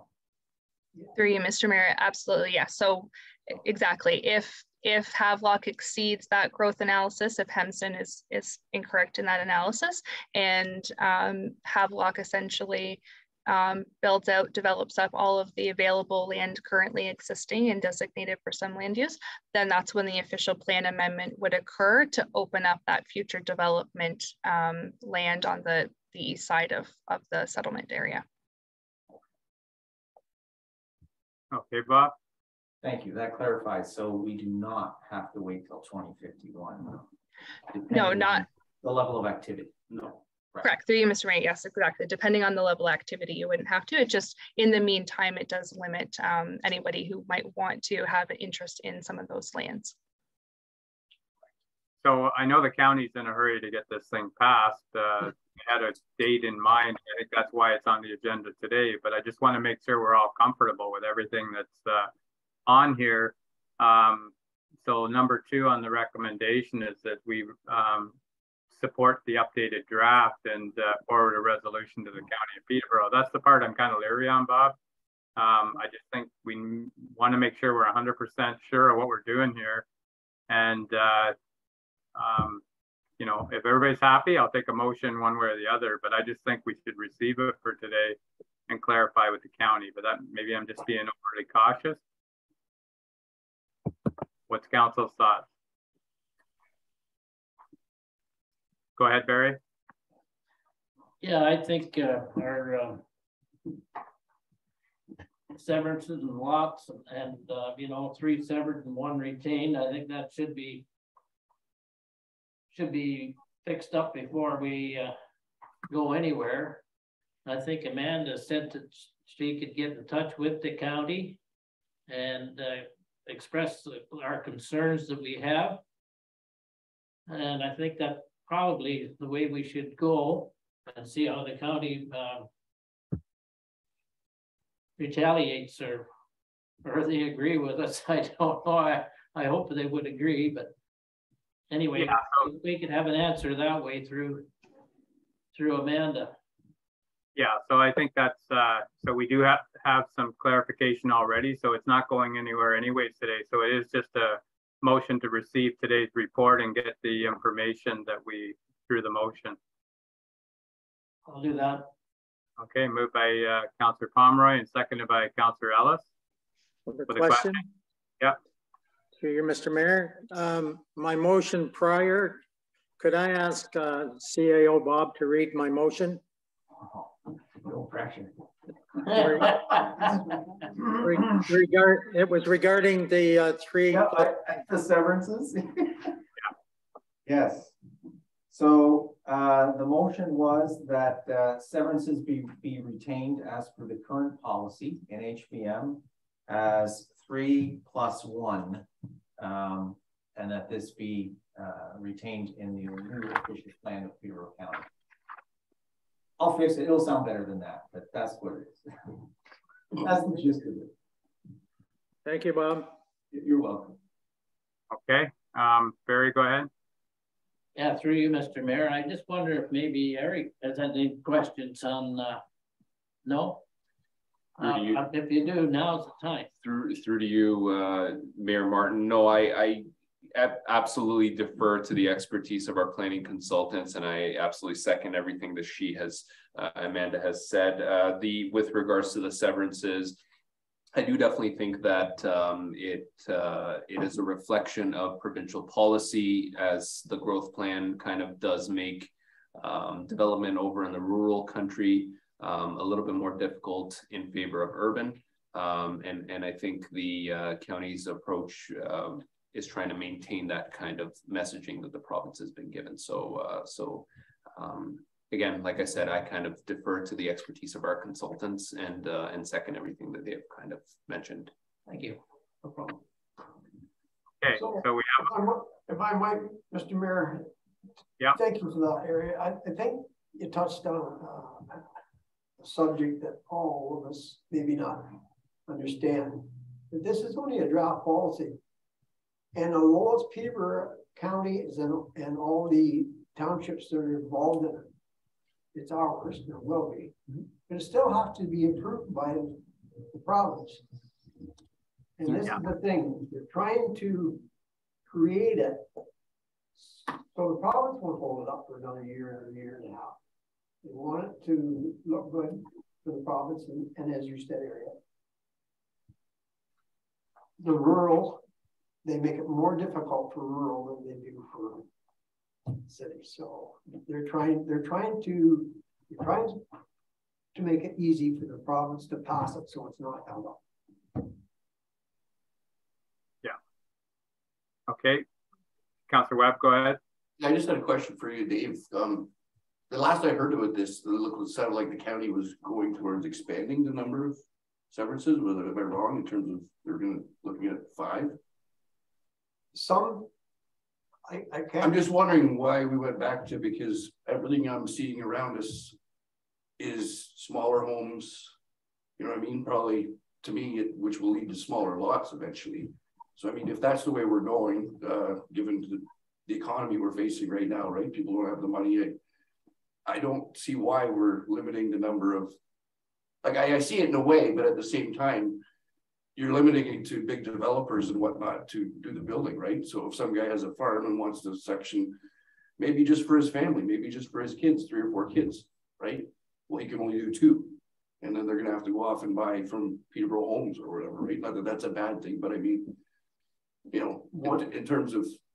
Once again, through you, Mr. Mayor, you're 100% correct as far as I'm concerned. It comes back to rural. They don't want us building in the rural. So yeah, we had 3 lots. We want to retain for 3 lots. We'll just stay with that. I think the county gave us a trade-off. They said you can have 2 lots, and in 15 years you can have 2 more. Yeah. Oh, I understand. I'm just saying it's, and I get the game that they're trying to keep, and they want the development to be, as I already said, urban. But I mean, we're getting to the point where, you know, if you go up around Peterborough and some of these places, they're overbuilt already. So you're gonna have, to me, you're gonna have to make that move, right? And I don't know what the pushback. I'd like to hear from the province. Why is there pushback in terms of urban rural, right? Like I can see certain points of it, but I mean, things change, and I think it's time for these upper levels of government to change with the people, right? So it's going to have to change. I think that'll happen, Art. So I think for today, though, if we could look at our 3, what we had, and the 5 won't. That was, somebody talked about that, but there is some in our county that are still only 1. One of the things we've been unique about is our 3. We're the highest in the county as far as severances, and we want to keep it that way. So I think the motion will take care of that as far as clarifying that with the county. So the motion took care of that, and the other motion is that we receive this, and we'll get the information when it comes back anyways. But it's something to keep on top of for all of council. Keep an eye on this. This is huge all over the place, like the province wide. So, but the motion on the floor right now is that we receive the presentation today, and Amanda will get back to us with the county's thoughts on the 3 versus 2. That will come back at a future meeting. So all in favor of the motion? Yeah. And that's carried. All right then. So we do have one more report here, Amanda, with regards to Bill 109. Yes, thank you, Mr. Mayor. Through you. So this next report is intended to inform council about the Bill 109 changes, some of which will be in effect as of July 1st, and others which are being more slowly rolled out to be in effect in January 2023. So Bill 109, also known as the More Homes for Everyone Act, initially had a commenting period that was to end April 29th of this year. However, that legislation was fast-tracked, to say the least, and actually received royal assent before that date on April 14th. So there are a number of impacts to the Planning Act as a result of Bill 109. I'm not going to go through all the legislative details or changes in detail, rather. I really just want to highlight the key impacts to Planning Act applications and what we're recommending in terms of moving forward at this time. So one of the most important changes that council will see is the ability of an applicant to receive a refund on their application fees if a decision is not rendered on a zoning bylaw amendment application within the timelines that are laid out by the Planning Act. So for a zoning bylaw amendment, council currently has 90 days to make a decision. And then if that's not met, there's a graduated schedule of fees to be paid back to the applicant or property owner. So an impact from those changes will be that pre-consultation process will need to be enhanced to ensure that processing times are minimal once an application is received.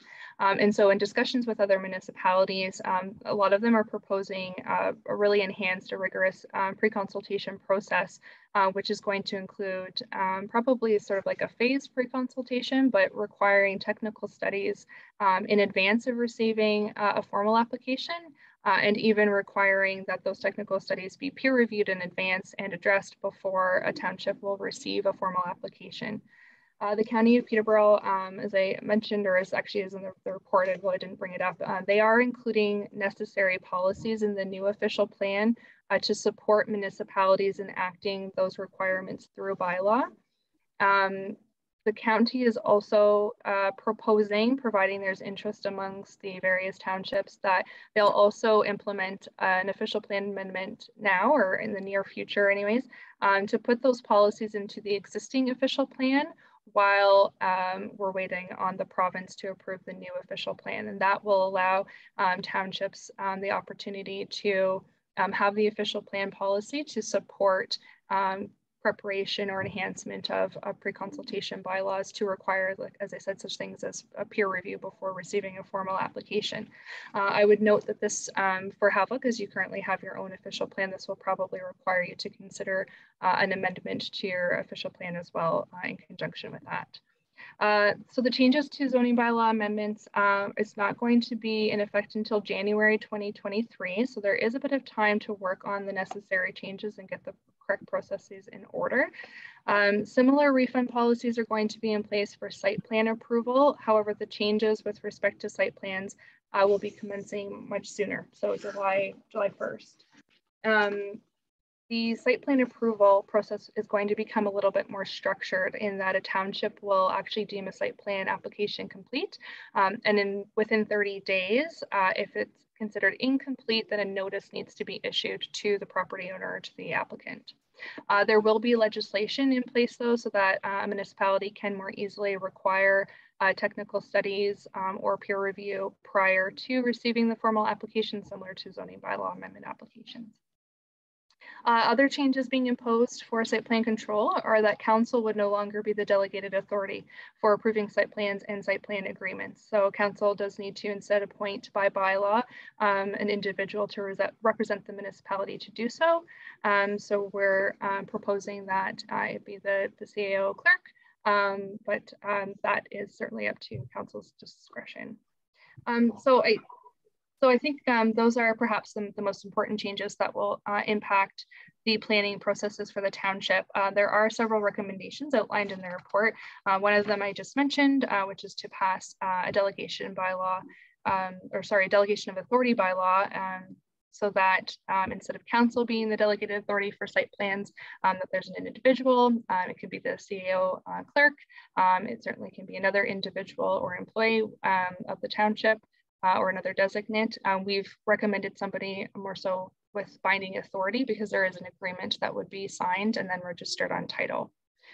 Coupled with this, the township should also review any site plan control guidelines and develop more comprehensive procedures to ensure that applications are being received at a higher standard, just to limit any back and forth discussions that might happen between township staff and applicants, where there might be lacking information or details, just to ensure that we're not exceeding the timelines that the Planning Act outlines.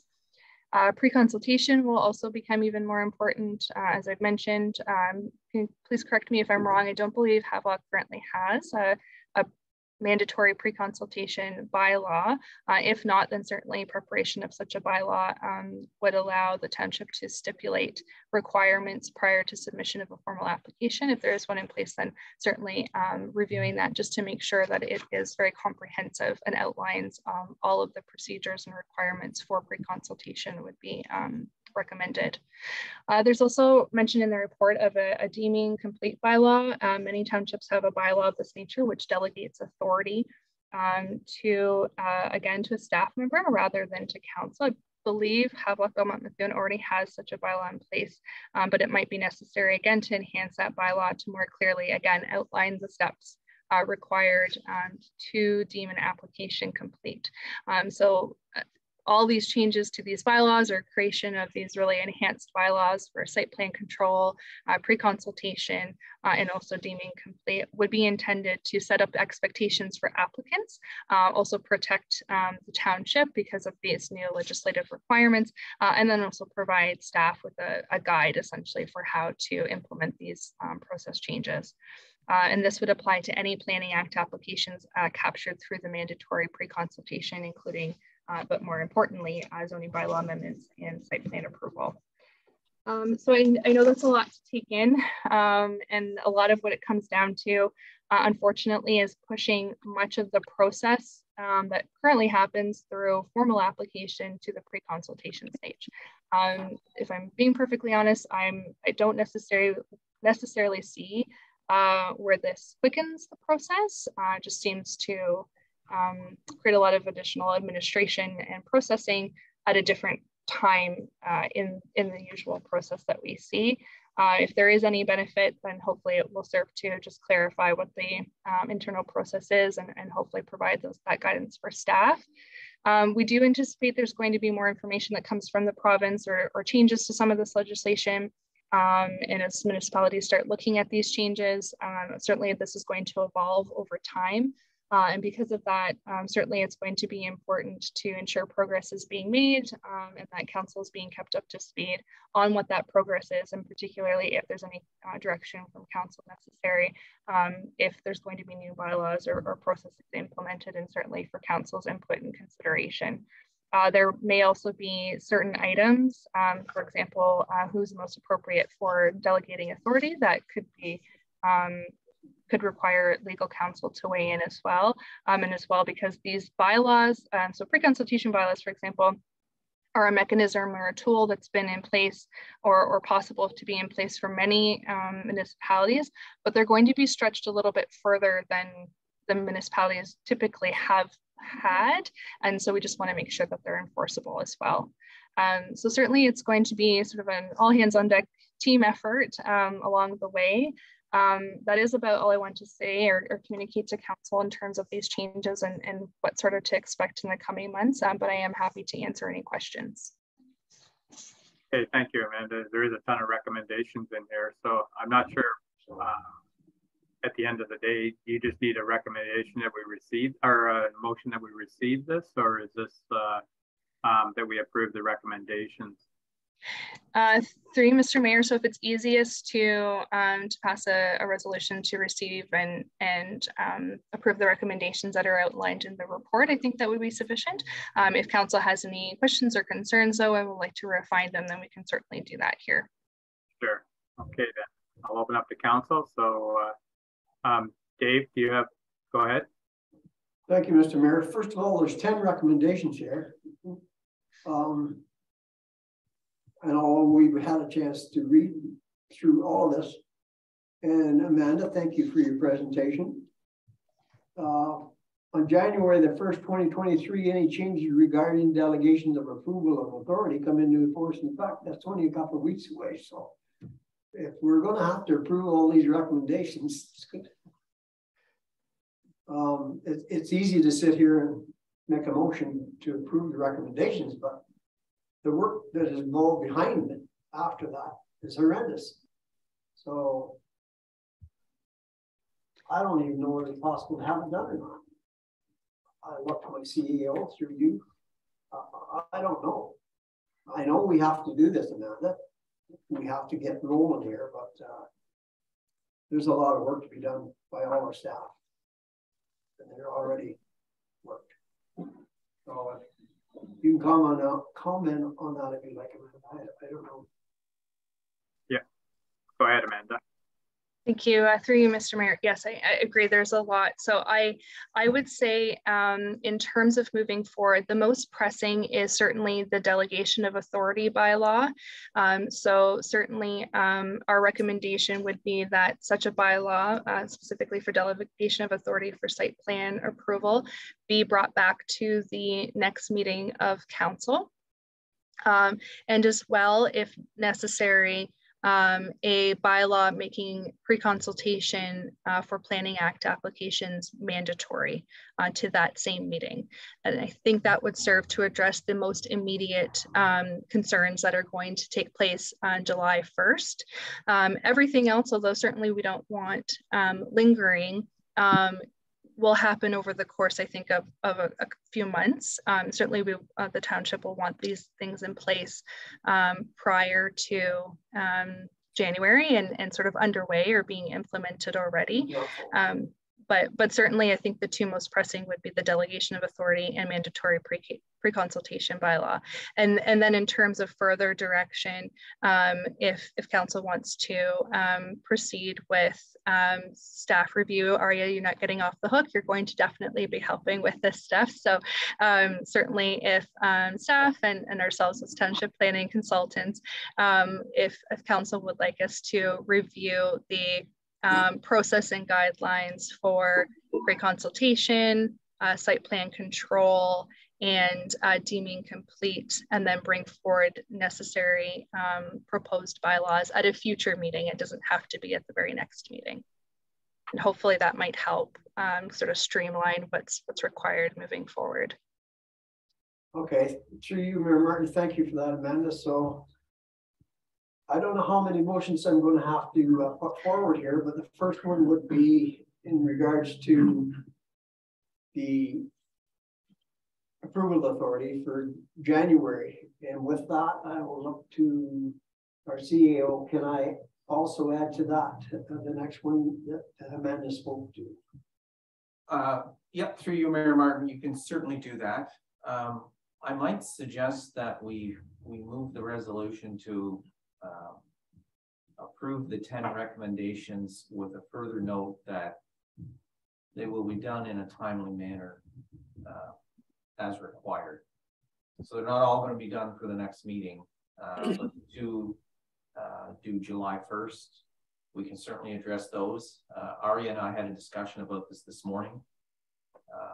I think we're just going to have to tackle this a piece at a time. But I think if the resolution indicates that, then we can proceed. So the motion, Bob, would be that we approve the recommendations as the 10 recommendations, but a timeline on them. Right. We proceed, yeah, as required. As required. Is that okay with you, Dave? That's fine with me, Mr. Mayor. I'll make that recommendation.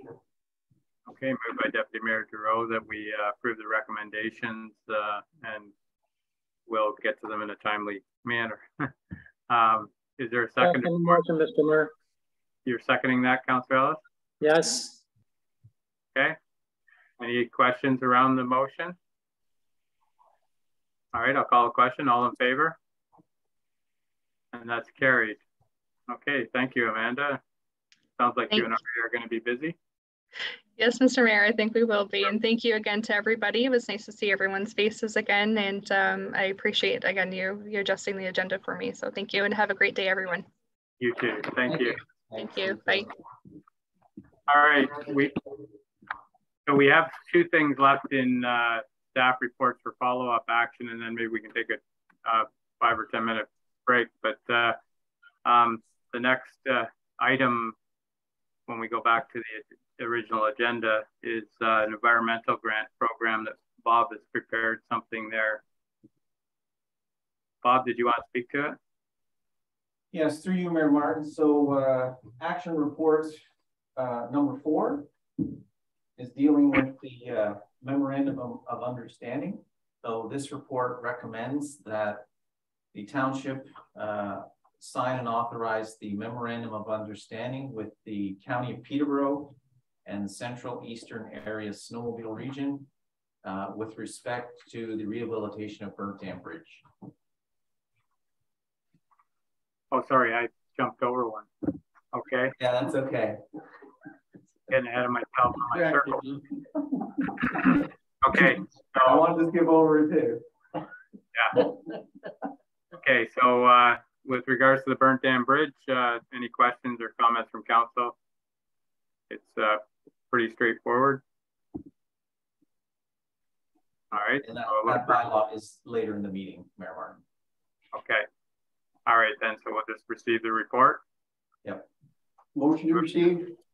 Moved by Deputy Mayor Giroux and seconded by Councillor Webb. All in favor? And that's carried. Okay. Okay, so now I'm back on track. So number 5, environmental grant. Bob? Yes, through you, Mayor Martin. So at the council meeting of June 7, council received correspondence from the Lake Cashabog Residents Association requesting a matching grant of $1,000 from the Environmental Grant Program to assist with the Trent University study of fanwort that will take place this summer. In response to that request, council requested that we outline criteria of the environmental grant program. That criteria is presented here for council's approval. Okay. Yeah, a lot of work went into that. Been busy this week, Bob. Yes. So what's council's thoughts here? Deputy Mayor Droe, go ahead. Through you again, Mayor Martin. First of all, I want to thank Bob and staff for doing this report. It's well done. I think they touched on every possible thing they can touch on. I think we're in a position to not only support this, but push it forward. Waterways are lifeline, so fan work is a big problem, and there needs to be more study on it. It's not just about Kosh Lake; it's about all the lakes. And like I said, I support this grant program, and I know it's going to expand down the road for sure. But at this stage in the game, I'm prepared to move the recommendation. All right, thank you. Moved by Deputy Mayor Droe that we approve the recommendation and use this formula here. So is there a seconder for that? Councillor Webb, seconding that. Any questions or comments around this? Go ahead, Barry. Yeah, through you, Mr. Mayor. $10,000 per year. I thought we were just doing this once and maybe distributing $1,000 to the, if required, to each lake in the. That we had 10 lakes for $1,000 each. And further to that, I see this funding will be distributed on a first come, first served basis. So if say Kosh Lake gets it this year, they make application next year because they're the first ones to apply. Do they get it again next year? And you know, it sounds like a good program, but I think it's got to be equal to all lakes, not just. So I think that's how it's addressed with the $1,000. You know, and whether everybody takes advantage of this, it may end up carrying over for another year as far as whoever uses this thing. But there's an opportunity for. We always look at how it was described in the budget process. As we have 10 major lakes in our township. So there is an opportunity that 10 lakes could take advantage of $1,000 to help towards some environmental issues that are going on. Whether they do that or not, it's going to be another story. There's some that may never use it, but that being said, it's there for them, and we'll see how it goes this year. But I haven't seen any other applications come in. Have you, Bob? No, through you, Mayor Martin, I've not. Okay, further to my question, or yes, first come, first served basis. I got no problem with the $1,000 a year grant, but there should be, if next year, before you know, if Kosh Lake applies again, the say Belmont Lake did, but Kosh Lake got in before Belmont. We can't take those people again. There, you know, it should be, if all other lakes have an opportunity, so they can all get, excuse me, all benefit by this grant, then it goes back to start over again. Yeah. Excuse me. So Bob, there probably could have been a date in there, like if you know, it's open till July or something like that, and if they haven't used it by then, it might open up again. That way everybody has a chance.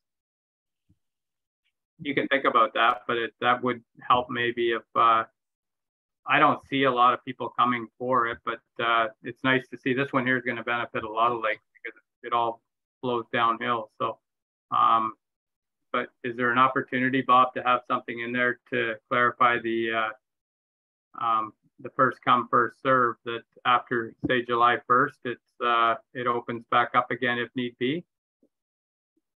Well, through you, Mayor Martin, just to address some of the comments from Councillor Pomeroy. The grant was established in the budget at budget time. for a total of $10,000. The criteria was not defined, and that's what this report attempts to do.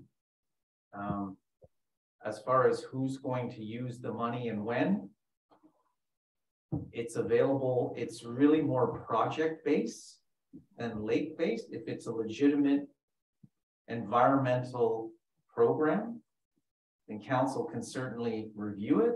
And if you choose to suggest that one lake is repeating an application, then it can be denied. Yeah. We don't know that, we have no history on this. So I think this is a pilot program to see how it goes. And we can certainly review it again at the end of the year at budget time. And if we're finding that there's duplication or one area is consuming most of the grant, then perhaps we can address that.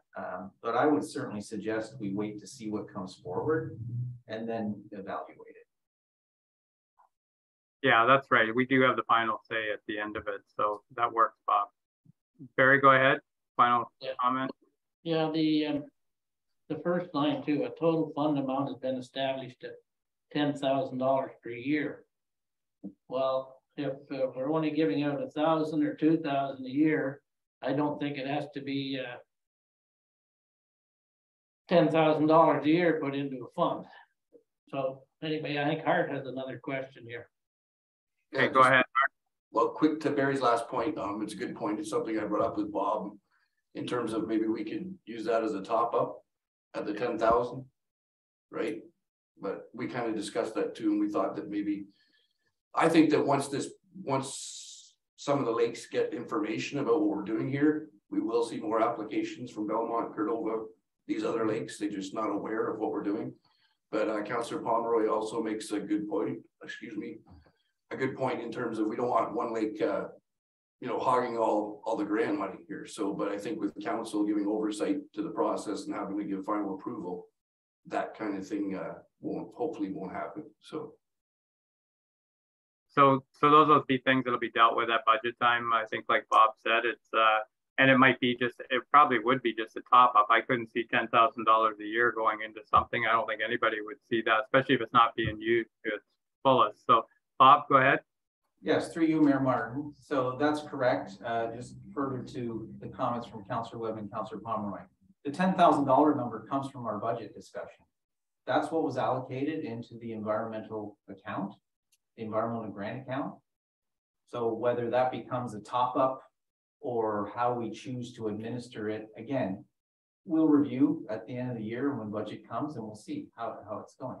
But absolutely, it can be a top up and it's a $10,000 grant account. From OMPF. Correct. Yeah, it wasn't, yeah, okay. Was it granted for 1 year? It was established in the budget for 1 year? Well, through you, Mayor Martin, if council chooses to remove it, you can do that at the next budget cycle. No, I'm just asking because if you accumulate $10,000 a year and it's not being spent, then you have a surplus. It's there for a good reason. I go along with that. But if there's only 5 people apply for it in a year, you got $5,000 left over. So you're going to put another 10 with that? So you have 15? No. Through you, Mayor Martin, the wording says the total fund amount has been established at $10,000 per year. Per year. So that's the fund. It's $10,000. It would stay at 10,000, like Hart said. It would be topped up if need be to get it back to, like, next year. It might only be $1,000 has to go into it.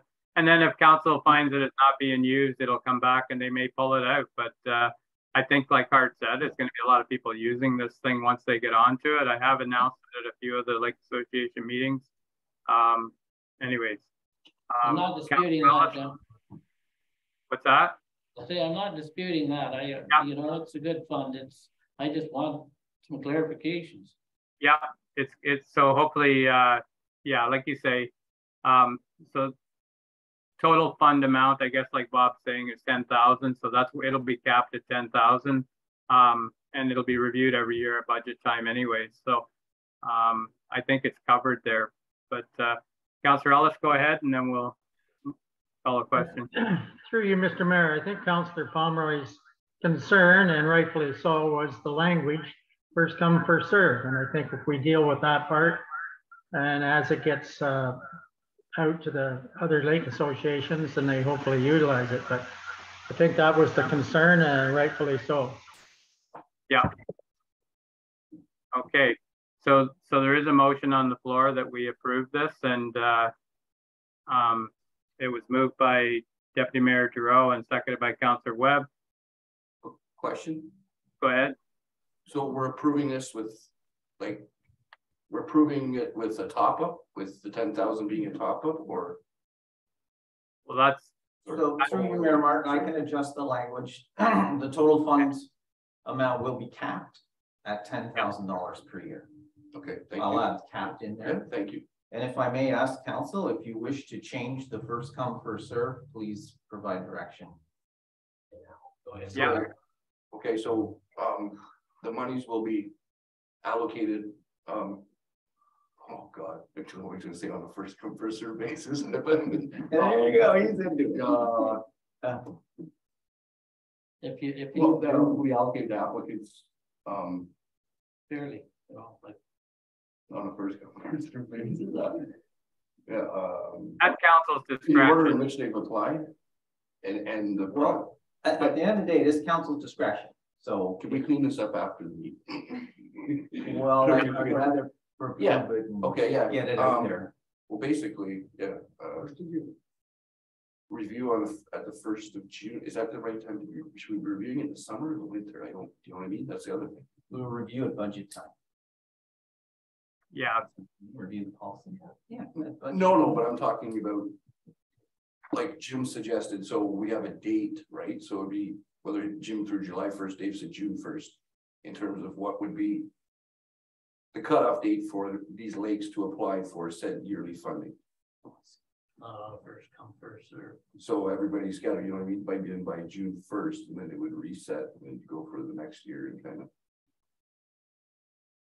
Probably, like Bob said, with it being a pilot project, that'll be something that we can keep an eye on. It's hopefully it's distributed fairly. But we do have the discretion in the end. So if we see that happening, I think we can deal with that, and maybe Bob can fine tune some of the wording and do an amended, he could do an amended report if need be following this meeting. There could be some little tweaking to do, but for now it probably works, and you know. As needed, that'd be better. On an as needed basis. that's more blurry. Okay, so we have a motion on the floor. Through you, Mr. Mayor, I think we need to give the CEO direction here. I don't think it's fair to send him away and bring back another report that we don't like.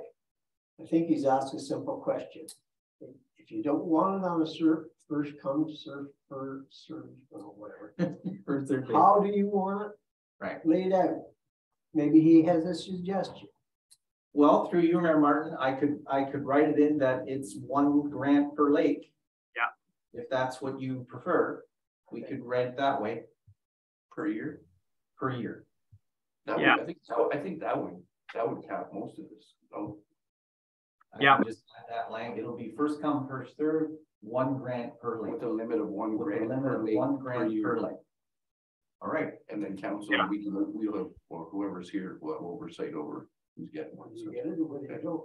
Okay. We're not attacking the turtles. Is that okay with you? Yeah. Go straight back. Still going to come on a first come, first serve basis. So, but only 1 per lake, though. Yeah. 1 per lake. Okay, 1 per lake. That's 1 good. per lake. Yeah, that's right. 1 per lake per year. Yeah. And then that way, if the other ones don't apply, then yeah. So I'll add that language into the end of it, and that's covered. Okay, that's very welcome. Good job. For the first round, that works anyways, Bob, and that way we can see what kind of reception we get from it. So yes, through you, Mayor Martin, we'll send it out to the lake associations. We'll amend the wording. We'll send it out to the lake association. Everyone will be aware. Okay. Thank you. All right, so we have a motion on the floor with the, is that okay with the, so there is a mover. Okay, the mover's okay with the changes, and the seconder, Hart, you're okay with the changes? Yes. Okay, call a question. All in favor? And that's carried. Thank you. All right, and the last report here we have for a break is the Lions Club agreement there. It's been a long time on the table. Bob's got something prepared here. Looking for direction. So. Yes, through you, Mayor Martin, perhaps by coincidence, exactly 6 months ago today, we brought a report to council, staff brought a report to council regarding a Lions Club agreement. We have received some informal response and feedback from the Lions Club. So this report proposes some amendments to the provisions in the agreement, and that's on page 2 are the proposed amendments.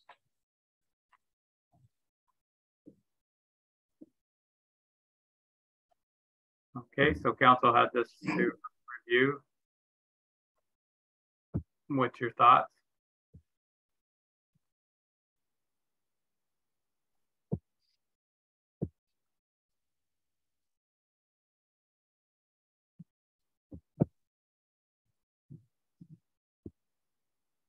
So it's a short-term agreement that'll be reviewed. I think it's well done, Bob, but Yeah, I'll make a motion to approve that, Jim. all right, moved by Councillor Webb that we approve the agreement that Bob prepared. Is there a seconder for that?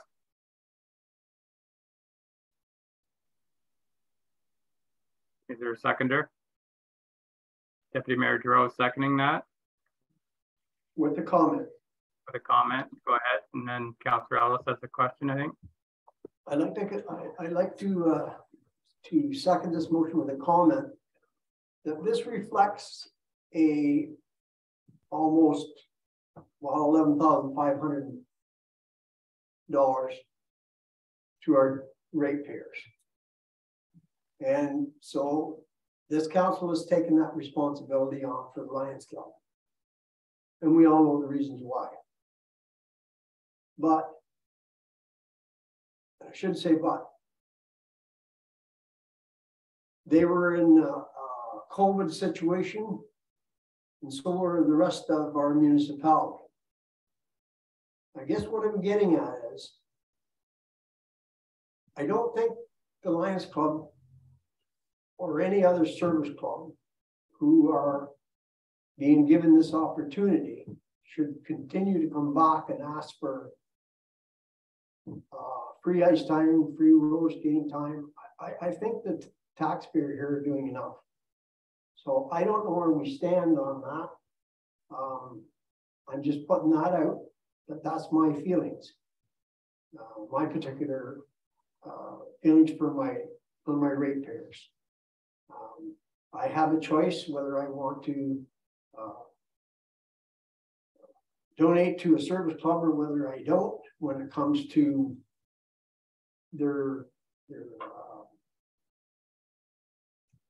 when they're out soliciting funds for their organization, whether it's buying tickets or supporting them in any way. But we are taking this on if it passes. So I think that's the extent of it. I don't think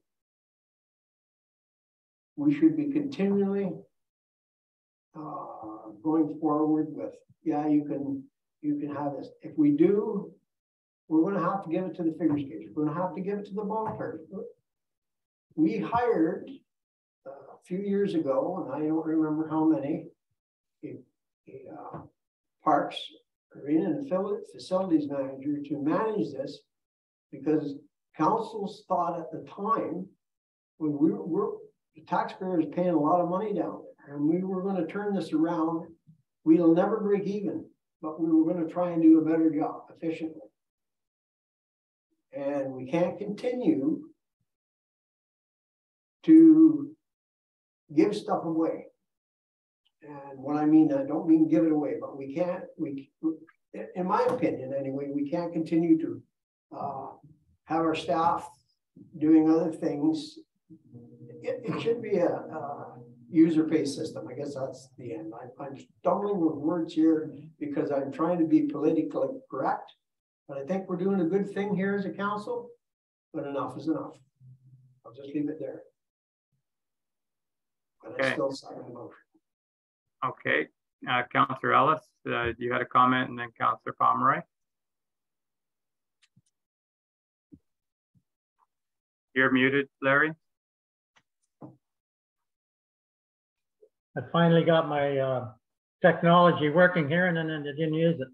Anyway, without echoing Deputy Mayor Giroux's comments, I do have one question regarding, and I've reread it here, regarding the bookings of our arena, as in the section upstairs that the Lions control. Could Bob comment on how that's going to work now? Yes, through you, Mayor Martin. So we're proposing that events be booked through a shared calendar that both the Township and the Lions can see, and we will both book events as required. Okay, who has the right to say yes or no to somebody that would like to rent it? We both do. So the Lions Club will rent to, as permitted in the previous agreement, the Lions Club will rent to local organizations, for example, birthday parties, and take the revenue from those events. The Township will book when we require it for a meeting, a special council meeting or a public meeting, we will book it in. Okay, so it has been, as you say, a year since we opt to take on the cost of operating the Lions part of the building. I believe it was the tune of about $14,000. Do we have we ever had any report back from the Lions of the status of their organization? Financial status, sorry.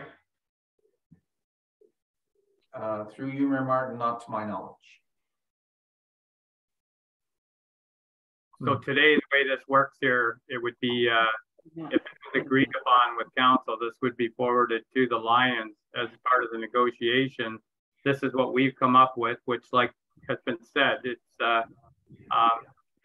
as fair as you can get. We're taking over all the expenses for, it can be reviewed after 6 months, but it's in 2 years, they should be on their feet. And I think there'll be a new negotiation happen then, but anyways, it's covered here, and whether they agree to it or not, it's another story. This is what we come up with, and I think it's covered everything that they were asking to help them get back on their feet. But like was said, there will come a time when once they're back on their feet, we'll have to work together again. So, Barry, you had a comment? Yeah, well, they'd be a fool not to assume this. But further to that, you know, we asked a long time ago to see their books, what kind of a financial position they're in. That was never, ever brought to us at all. And, you know, since then we've went ahead and give them the revenue from the dump, you know, the models. We don't know how much they're making on that. I think it's only fair when we're giving away taxpayers' dollars here. What, you know, what's on their books? I mean, we're taking on another $14,000 a year, and if it was your business, you would want to see the books. And I would like to see the books. What kind of a financial position are they in? How much do they make from the bottom line? You know, it adds to the equation. So it is a short-term agreement. So that's where when we do the review after 6 months, or it can be reviewed after 6 months, we could add that in there, that we have a financial report then. I'd like a financial report beforehand. maybe we can cut down some of this $13,000 or $14,000. Do they need it? Okay, so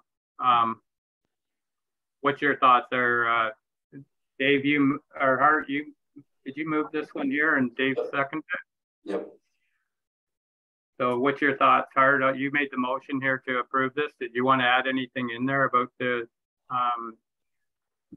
accounting side of things, or you want to leave? Well, I mean, I understand the point Councillor Pomeroy is trying to make.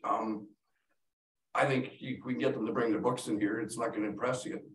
I don't think they're hiding anything from us in terms of, you know, there's a pot of gold there that they're not telling us about.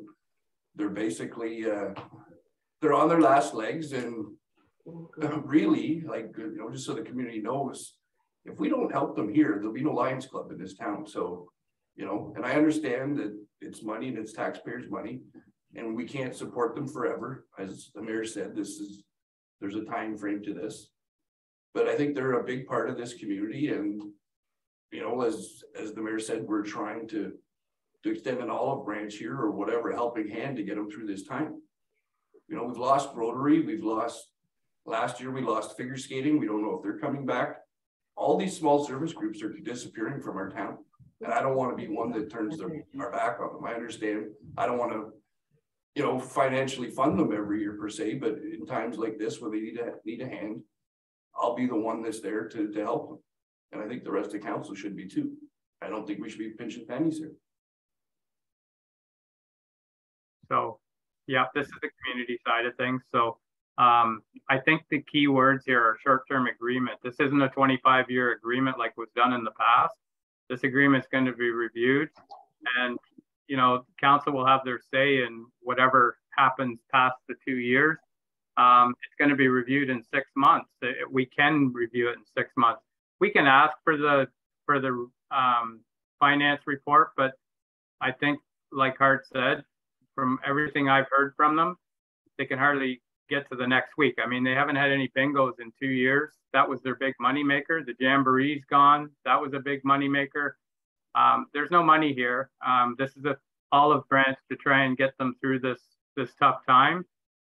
It would be nice if we could do it for all the clubs, but this is a community group that makes a lot of things happen. So I think it's a good thing. I think Bob put a lot of work into this to kind of, you know, make it kind of work for the time being. But whether they've got the ultimate say. This may not suit them. If it doesn't, so be it. But we are reaching out to them here to offer them something to get through the next short term.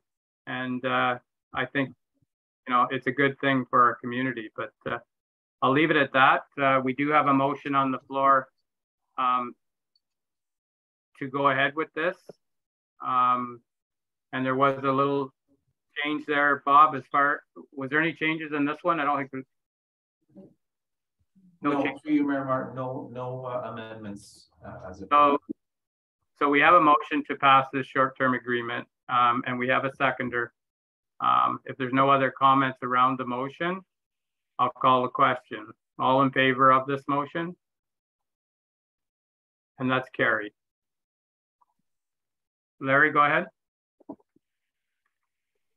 Yeah, through you, Mr. Mayor, then in regarding the statement that we spoke about, we're reviewing this in 6 months, and I would put a motion on the floor that we request a financial statement at the 6-month period.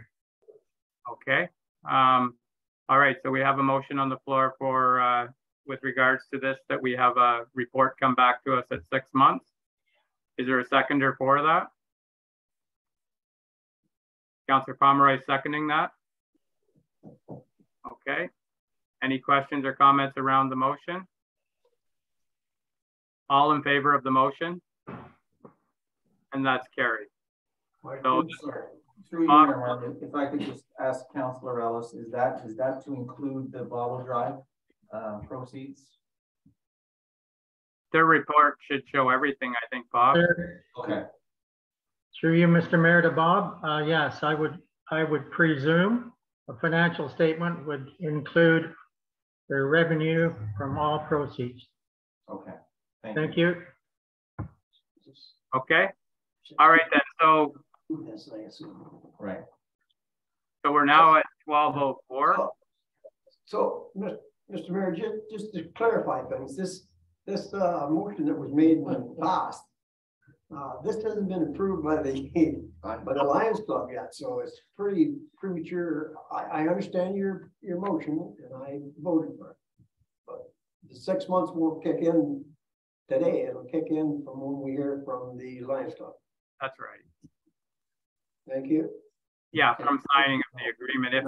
If No, through you, Mayor Martin, the agreement is to be dated July 1st. So it'll be, if they approve it, it'll be a 6-month agreement before we review it. So that'll be January. Yeah. Okay. Okay. All right. Thank you, everyone. Then, so let's take a, I don't know. Well, we won't be on council. Take a 10-minute break. Okay. Moved by Deputy Mayor Giroux, I think that was, and seconded by Councillor Webb, or? Yeah. Okay. All in favor? And that's carried. So let's come back here at 1/4 and see what we can wrap this up. All right. Perfect. Okay, so I'll call the meeting back to order and we'll move into correspondence. We have 3 action items here. So I'll start off with the first one. It's with regards to Cordova Lake and the regatta. Sorry, Mayor Martin, if I could ask a question, please. If we could take a resolution to resume the meeting and extend curfew, please. We haven't gone past curfew yet, have we? Yeah, we're gonna go past curfew. I'm pretty sure. Motion to resume the meeting and go past curfew. Motion to resume, Mr. Mayor. Councillor Ellis, seconded by Councillor Webb. All in favor? That's carried. Okay. So we'll move into the first piece of correspondence here, and that's with regards to Cordova Lake Cottage Association regatta request. What's your thought? Pretty straightforward. Motion to approve. Okay, moved by Councillor Webb that we approve.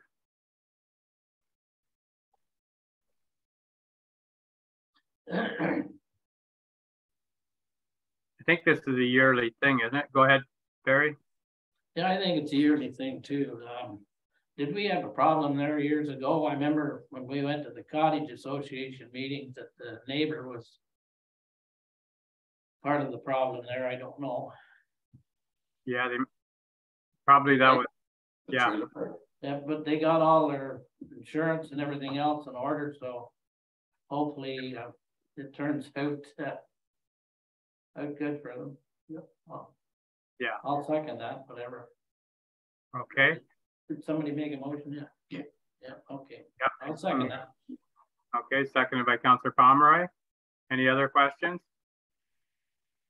All in favor? And that's carried. Okay, our next was a letter that was sent to me from Ambrose Moran, and a lot of this stuff is just to keep council updated on what's going on, and it has been explained to the group that, like I said at the beginning of the meeting, it's a township-wide or province-wide problem, and it's not just narrowed in at Jack's Lake. So we're doing the best we can with the staff that we have, and it was just to receive the letter. Go ahead.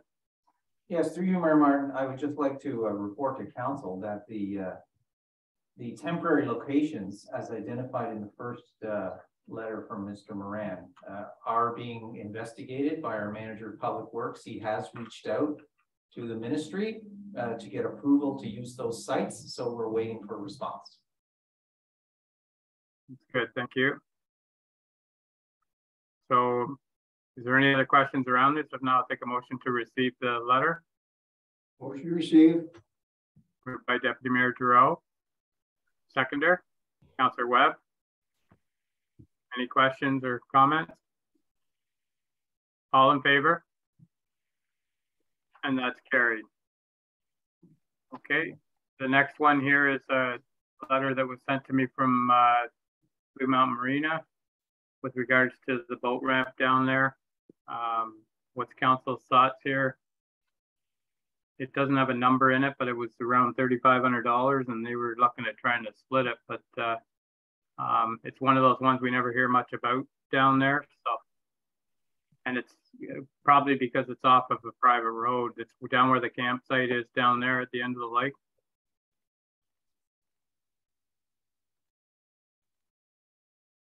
What's council's thought?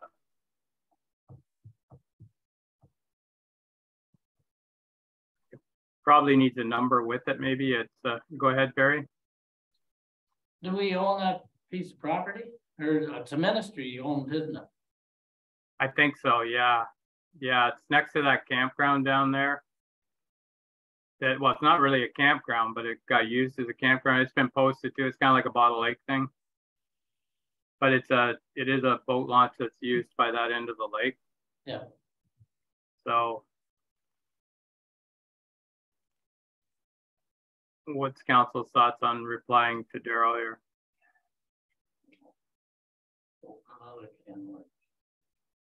I guess we're contributing to one end.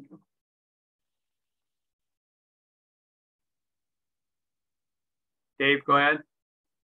Through you, Mayor Martin. At the present time, we don't have porta potties or clean that boat ramp up, do we?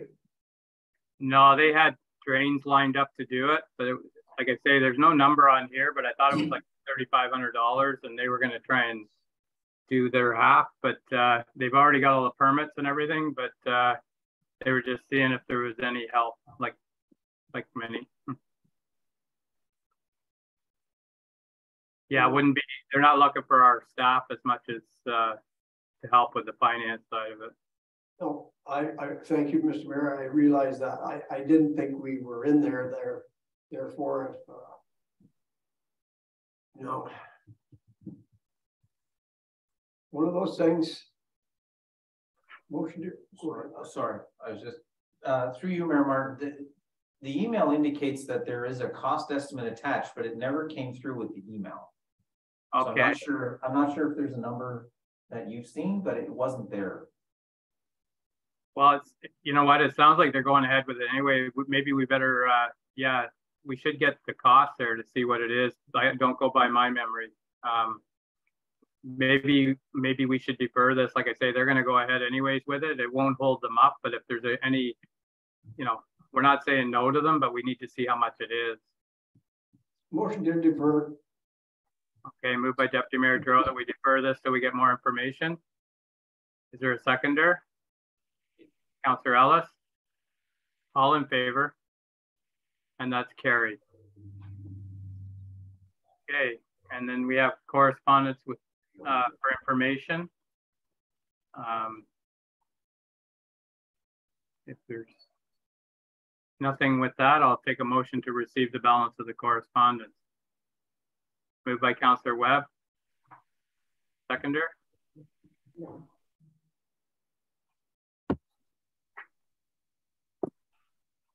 Somebody seconding that? Councillor Pomeroy? All in favor? That's carried. Okay, then we'll move into committee liaison reports. And the first part there was this part about the county council update. We didn't have a county council meeting since our last meeting. It was before that one. So we're kind of moving into summer mode meetings. So there was nothing to report. I don't have anything anyways. Do you, Dave? Nothing to report, Mr. Mayor, from the previous council meeting. No. Thursday night is our awards night.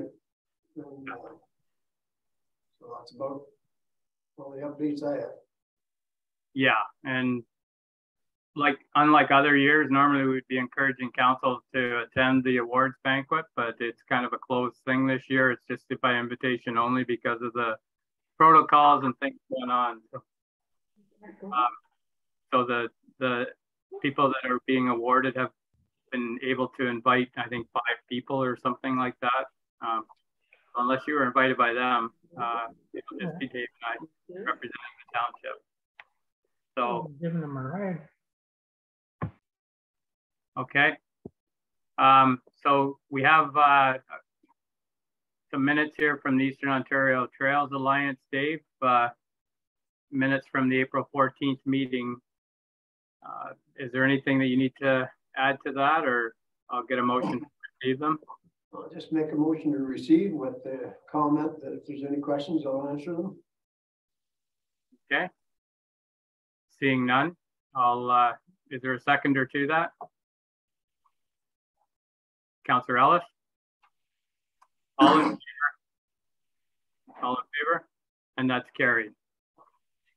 Okay, we have no written or oral notice of motion. So I'll move into new business. And we have a number of things there, Councillor Ellis. So we can go through them one by one here if you like. Yes, through you, Mr. Mayor. I have some items here that I've brought forward for council's input and consideration, and give staff some direction on some of them. The first one is, as we all know, virtual meetings are probably going to be a thing of the future or continue. We hear different municipalities as well as the county, how they're structuring their meetings going forward, but I believe it requires a policy. And so I put it on the table for council's input, and then we can give some direction to staff to create a policy for the future meetings. So my own personal comments are the fact that I believe, as I just said, virtual meetings are very likely going to be a way of the future. I think some of the things that probably should be addressed in a policy are the fact that somebody could be not feeling well and could be at home and still attend a council meeting, as I'm presently doing, as well as if somebody was on vacation and felt that they wanted to put themselves out there to attend a council meeting virtually, could do so. But I think it requires some input from council as to how we want to go forward, whether it's a regular thing for a council meeting or not. So I'll put it on the floor for council's consideration so staff can have some direction. Okay, so I know Bob was working on something, but yeah, so it would be good. This would be part of our council procedural bylaw, I would imagine, just to have another line under for virtual meetings. Bob, is that right? Yes, through you, Mayor Martin. We have commenced the update of our procedural bylaw, which, if all goes well, of course, we have other bylaws to write now after our planning meeting, but if all goes well, we will have that for our July meeting, and it will include a provision for hybrid meetings. I believe hybrid meetings are here to stay. We're updating our council chamber tomorrow with the new audio video equipment. So hybrid meetings will be included in our procedure bylaw. Very, very good, Bob. That you don't need anything other than that from council then? I don't think so. Very good. I don't think so. And just keep in mind, a lot of these things, like when the new council comes in, the procedural bylaw will be gone over again and things can be changed, such as times of meetings, whatever. All of that stuff will be opened up again. So, and it could change then. Second one is, I've asked one time in the past regarding when our municipal buildings were all reviewed for structural, if the arena had a good structural review. So I'm asking again today. So Ryan, if you're there, was that a part of the facility assessment? Hello. Sorry, can you repeat that question for me? Thanks. Okay, in the past, all our municipal buildings had a structural or a review as to the conditions of the buildings. And I don't recall having a report regarding our arena. Okay. Was there a review done of the building? So through you, Mayor Martin, we did have a review done, a facility condition assessment completed in 2018. Okay. And then most recently we did have, because we were successful in getting the grant for the arena, we did have a structural engineer conduct an inspection August of 2021 to determine what the load capacity would be that we could handle on that roof for the replacement of the roof. So we've had 2 engineers in the last 3 years.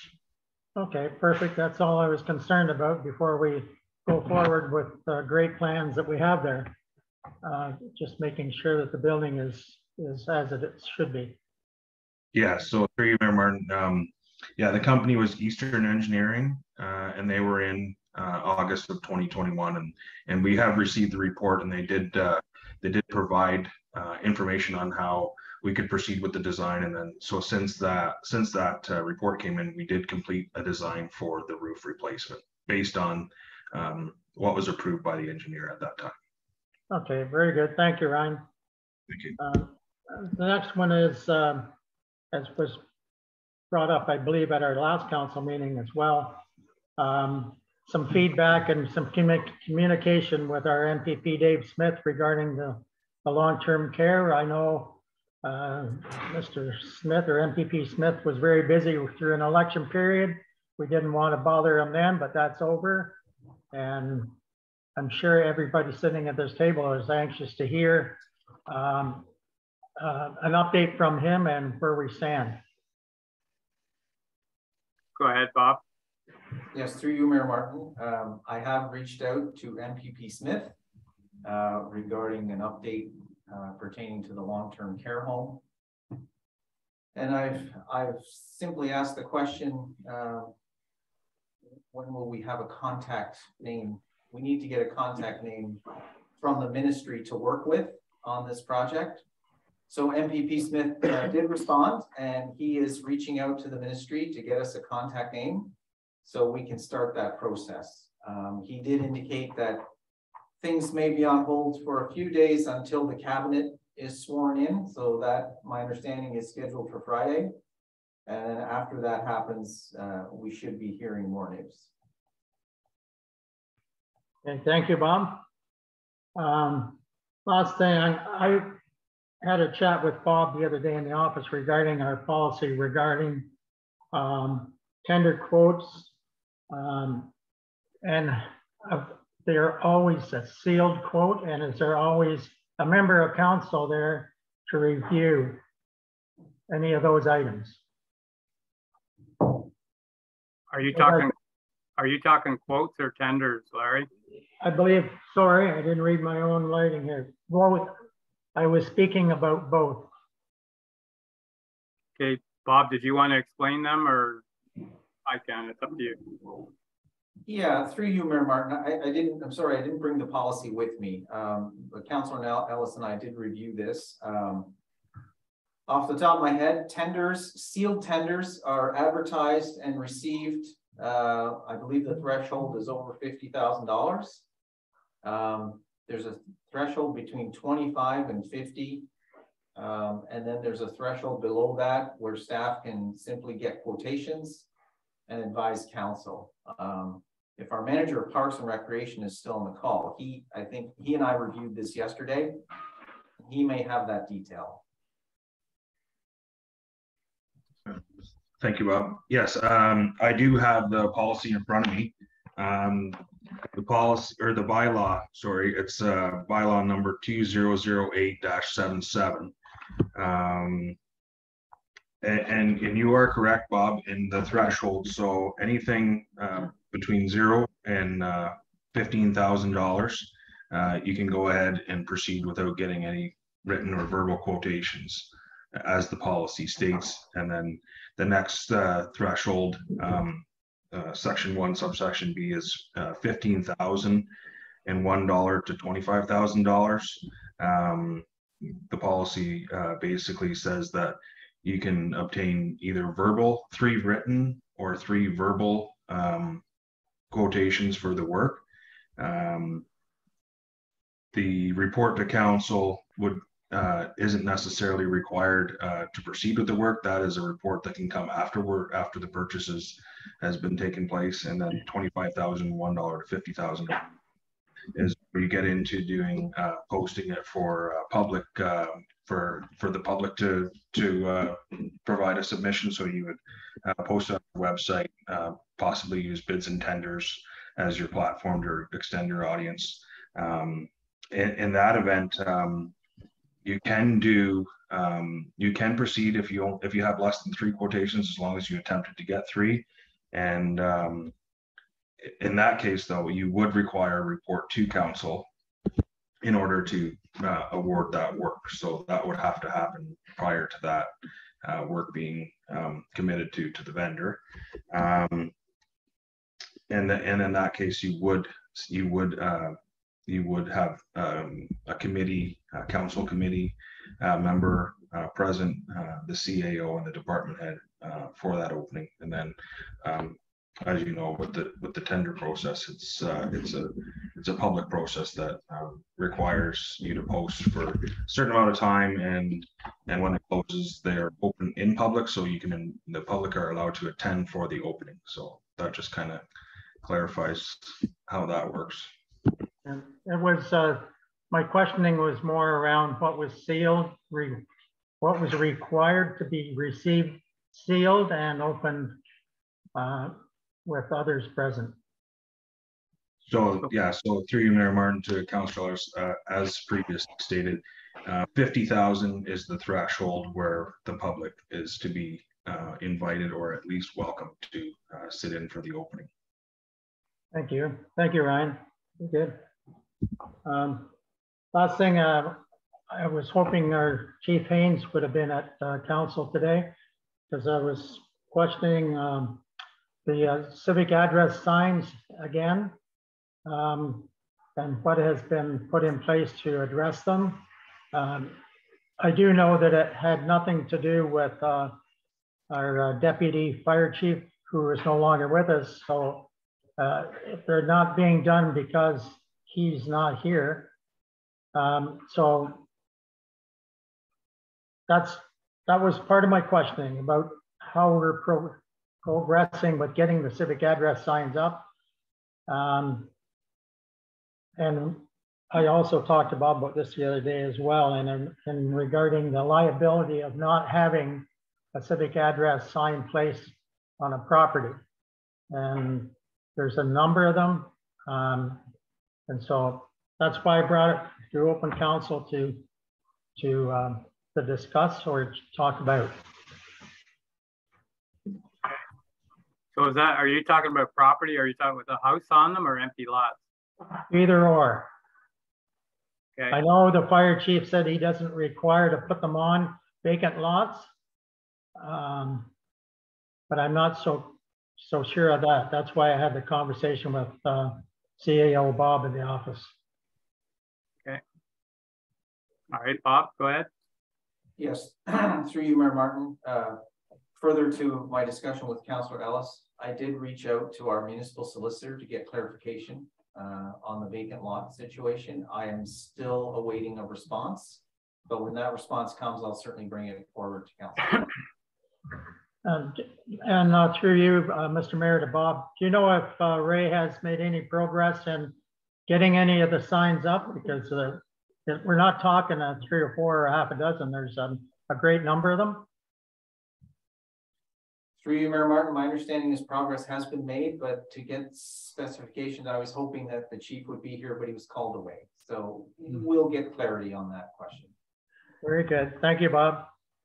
And just one last thing, it's not on the list here, but I just wanted council to be aware that the cemetery board, we had a virtual meeting regarding support for the Pine Grove Cemetery, and the Maple Grove Cemetery caretaker has taken on the task to help support the cleanup at Pine Grove. As we all know, it was a disaster area there. And I understand there's several people volunteering help as well. And I was asked why the municipality wouldn't have been in to help out there.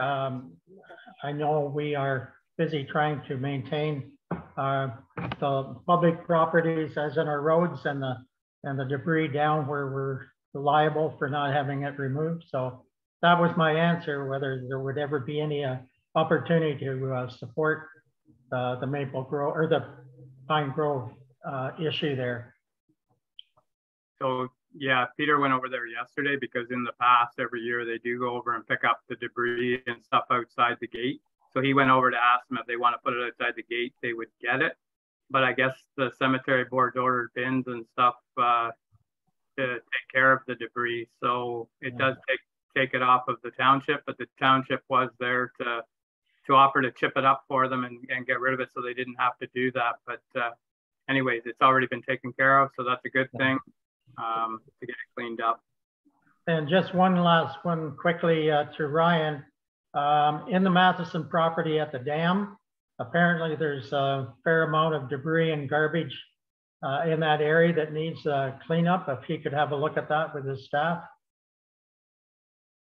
Through Mayor Martin, yeah, absolutely. We'll get over there and get that taken care of. Thanks. Thank you, Ryan. That's it through you, Mr. Mayor. Okay, thank you. So Barry and then Dave. Yeah, further to Pine Grove, I'd see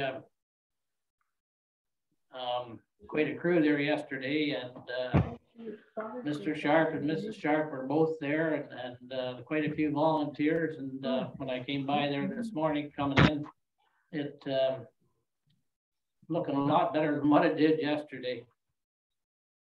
Yeah. Okay, Dave. Thank you, Mayor Martin. I didn't want to interrupt Councilor Ellis when he was asking his questions, but Ryan, if you're still there, I'd like to ask you one on this structural inspection of the Havelock Arena. If you're there, I don't want to put you on the spot, Ryan, but when we did the roof inspection and the weight bearing process, was it capable of solar panels? The weight? Through was you, that Mayor, taken into consideration? through you, Mayor Martin, to Deputy Giroux's comment. We weren't looking at that at this time. However, what we were looking at was just doing an overlayment of existing roofing. What we did learn, and what is stated in the letter, is that we can withstand 5 pounds per square foot. So if we wanted to look at that, at least we would have that initially to start, and then if we were going to look at doing any solar panels in the future, maybe we could, that gives us a baseline to start off of, and I'm sure if we were looking at doing that, the solar panel company could, kind of provide some information on what that load increase would look like. But yeah. Thank you, Ryan. Give us a baseline. I'm not suggesting we're doing it. Just thought for the future. That's all. Thank you. Yeah. So just further to that, the 5 pounds per square foot. So when we were looking at designing the retrofit or the overlay, we're looking at increasing the load at 3 pounds per square foot. That's what it works out to be. So we're in tolerances of the building code for snow load regulations. So yeah. So anyways, I don't know about solar panels, so we'd have to look at that if that's a flavor of council. Thank you, Ryan. Okay, Councilor Ellis. You're muted there. The Matheson property trails, we were put off by Mr. Drain because of the storm. Is he close to being in there now, Ryan?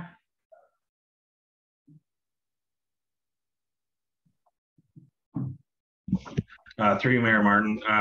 Yes, so I'm going to connect with him today again. I believe they're starting mid next week. So that's what he indicated a couple of weeks ago.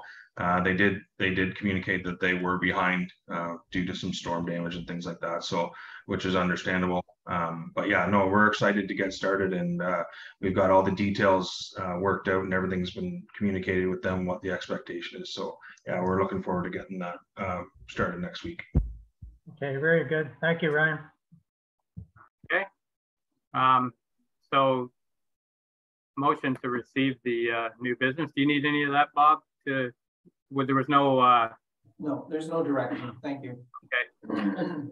All right then. So the last thing I have here is tour of Covia expansion. I was at a meeting there last week, and I asked them if it would be possible to get council in for a tour of the place. We've done it before, and just where we can squeeze it in, I don't know where it'll be, but I just wanted to make sure council was receptive to maybe doing a tour of the plant up there. And if so, I'll try and come up with a few dates and work with them and us. What's your thoughts? Yeah. Barry, go ahead. Yeah, I would like to take that on. And are we going to have a road tour this spring? Or well, summer now. Yeah. And it could be included because that's what we did the last time. We stopped up on top of the mountains. Yeah. Yeah. That's we did 3 lunches with us. So are we going to have a tour and are we just gonna get rid of the tour and let? Well, it's now that they're into the building process, up to Peter. That's up to him to organize that. We could do this separately with the mine. Okay. And then Peter can look at a road tour. If we can tie them together, that would be good. But I'll see what we can do here. I think everybody'd be pretty impressed with what's happening up there. So it's just if I can work the timing out, because July didn't seem to work for them. I don't know whether it's holidays or what it is, but I'll give them a couple of dates and then see how it works for council and see where it goes. Okay. Find out when council can go. Okay. All right. If everybody's good with that, I'll speak to them there this afternoon and see if we can come up with a couple of 2 or 3 days. Okay. All right. So there's nothing else listed here on new business. Dave, go ahead. I know I wasn't on time, but I've spoken to our CEO and he's afforded me the opportunity to bring a couple of things up on the new business. I scolded him first though. First of all, when the damage or when we had the bad storm, the parking lot on County Road 50, the sign was half of it's hanging down. The ATV club has graciously offered to put that back up, but they weren't going to do it without letting council know or asking for your permission to do so. So if council's okay with that, I will, there's a meeting tonight actually, I will tell them to go ahead and fix the sign. It's just a matter of getting it back up the one pole that broke off or something. If that's no problem. They're continuing to pick up the garbage and cut the grass, so if they want to fix the sign, I guess we can let them go ahead and fix it.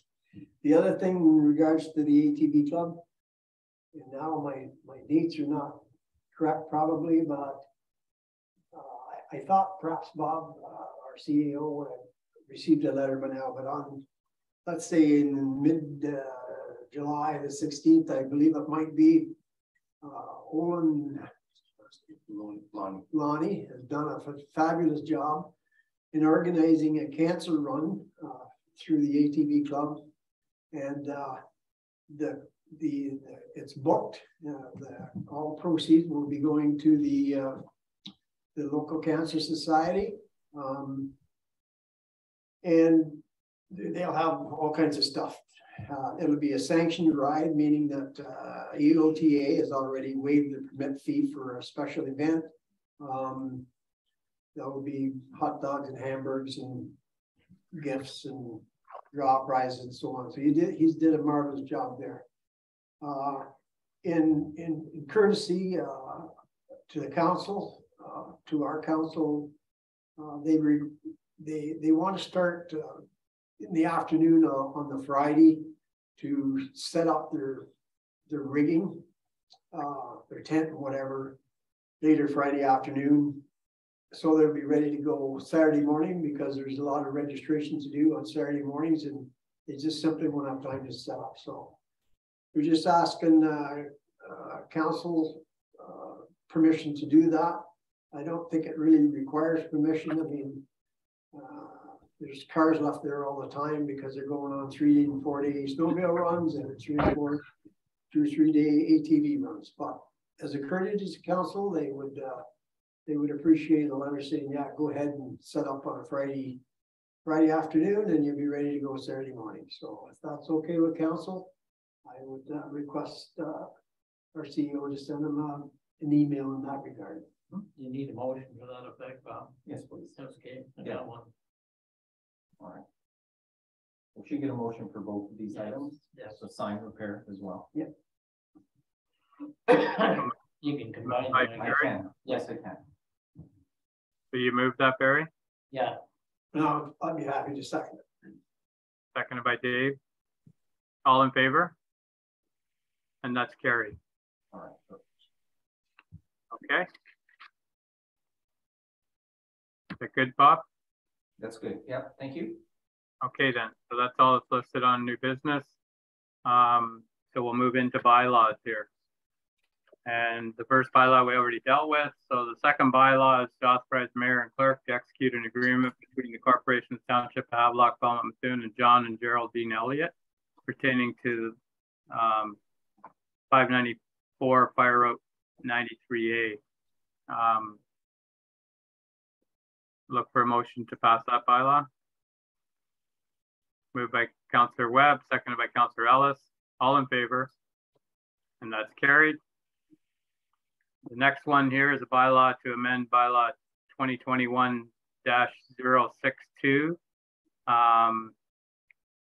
otherwise known as Township of Havelock-Belmont-Methuen Comprehensive Zoning Bylaw. Motion for that, Councillor Pomeroy. Seconder, Deputy Mayor Giroux. All in favor? And that's carried. Okay, the next bylaw here is a bylaw to authorize the mayor and clerk to execute an agreement between the corporation, Township of Havelock-Belmont-Methuen, and Thomas William Shaw and James Allen Shaw with regards to the merger agreement. Moved by Deputy Mayor Giroux, seconded by Councillor Webb. All in favor? And that's carried.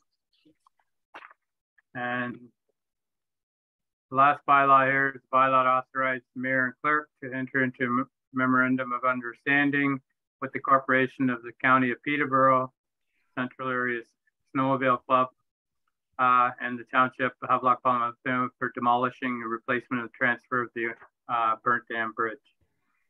Motion for that, Councillor Ellis, Councillor Webb. All in favor? And that's carried. Okay, our next item here is confirming bylaw for today's meeting. Councillor Webb, Councillor Ellis. All in favor? And that's carried. And that motion to adjourn is moved by Councillor Pomeroy and seconded by Councillor Webb. All in favor?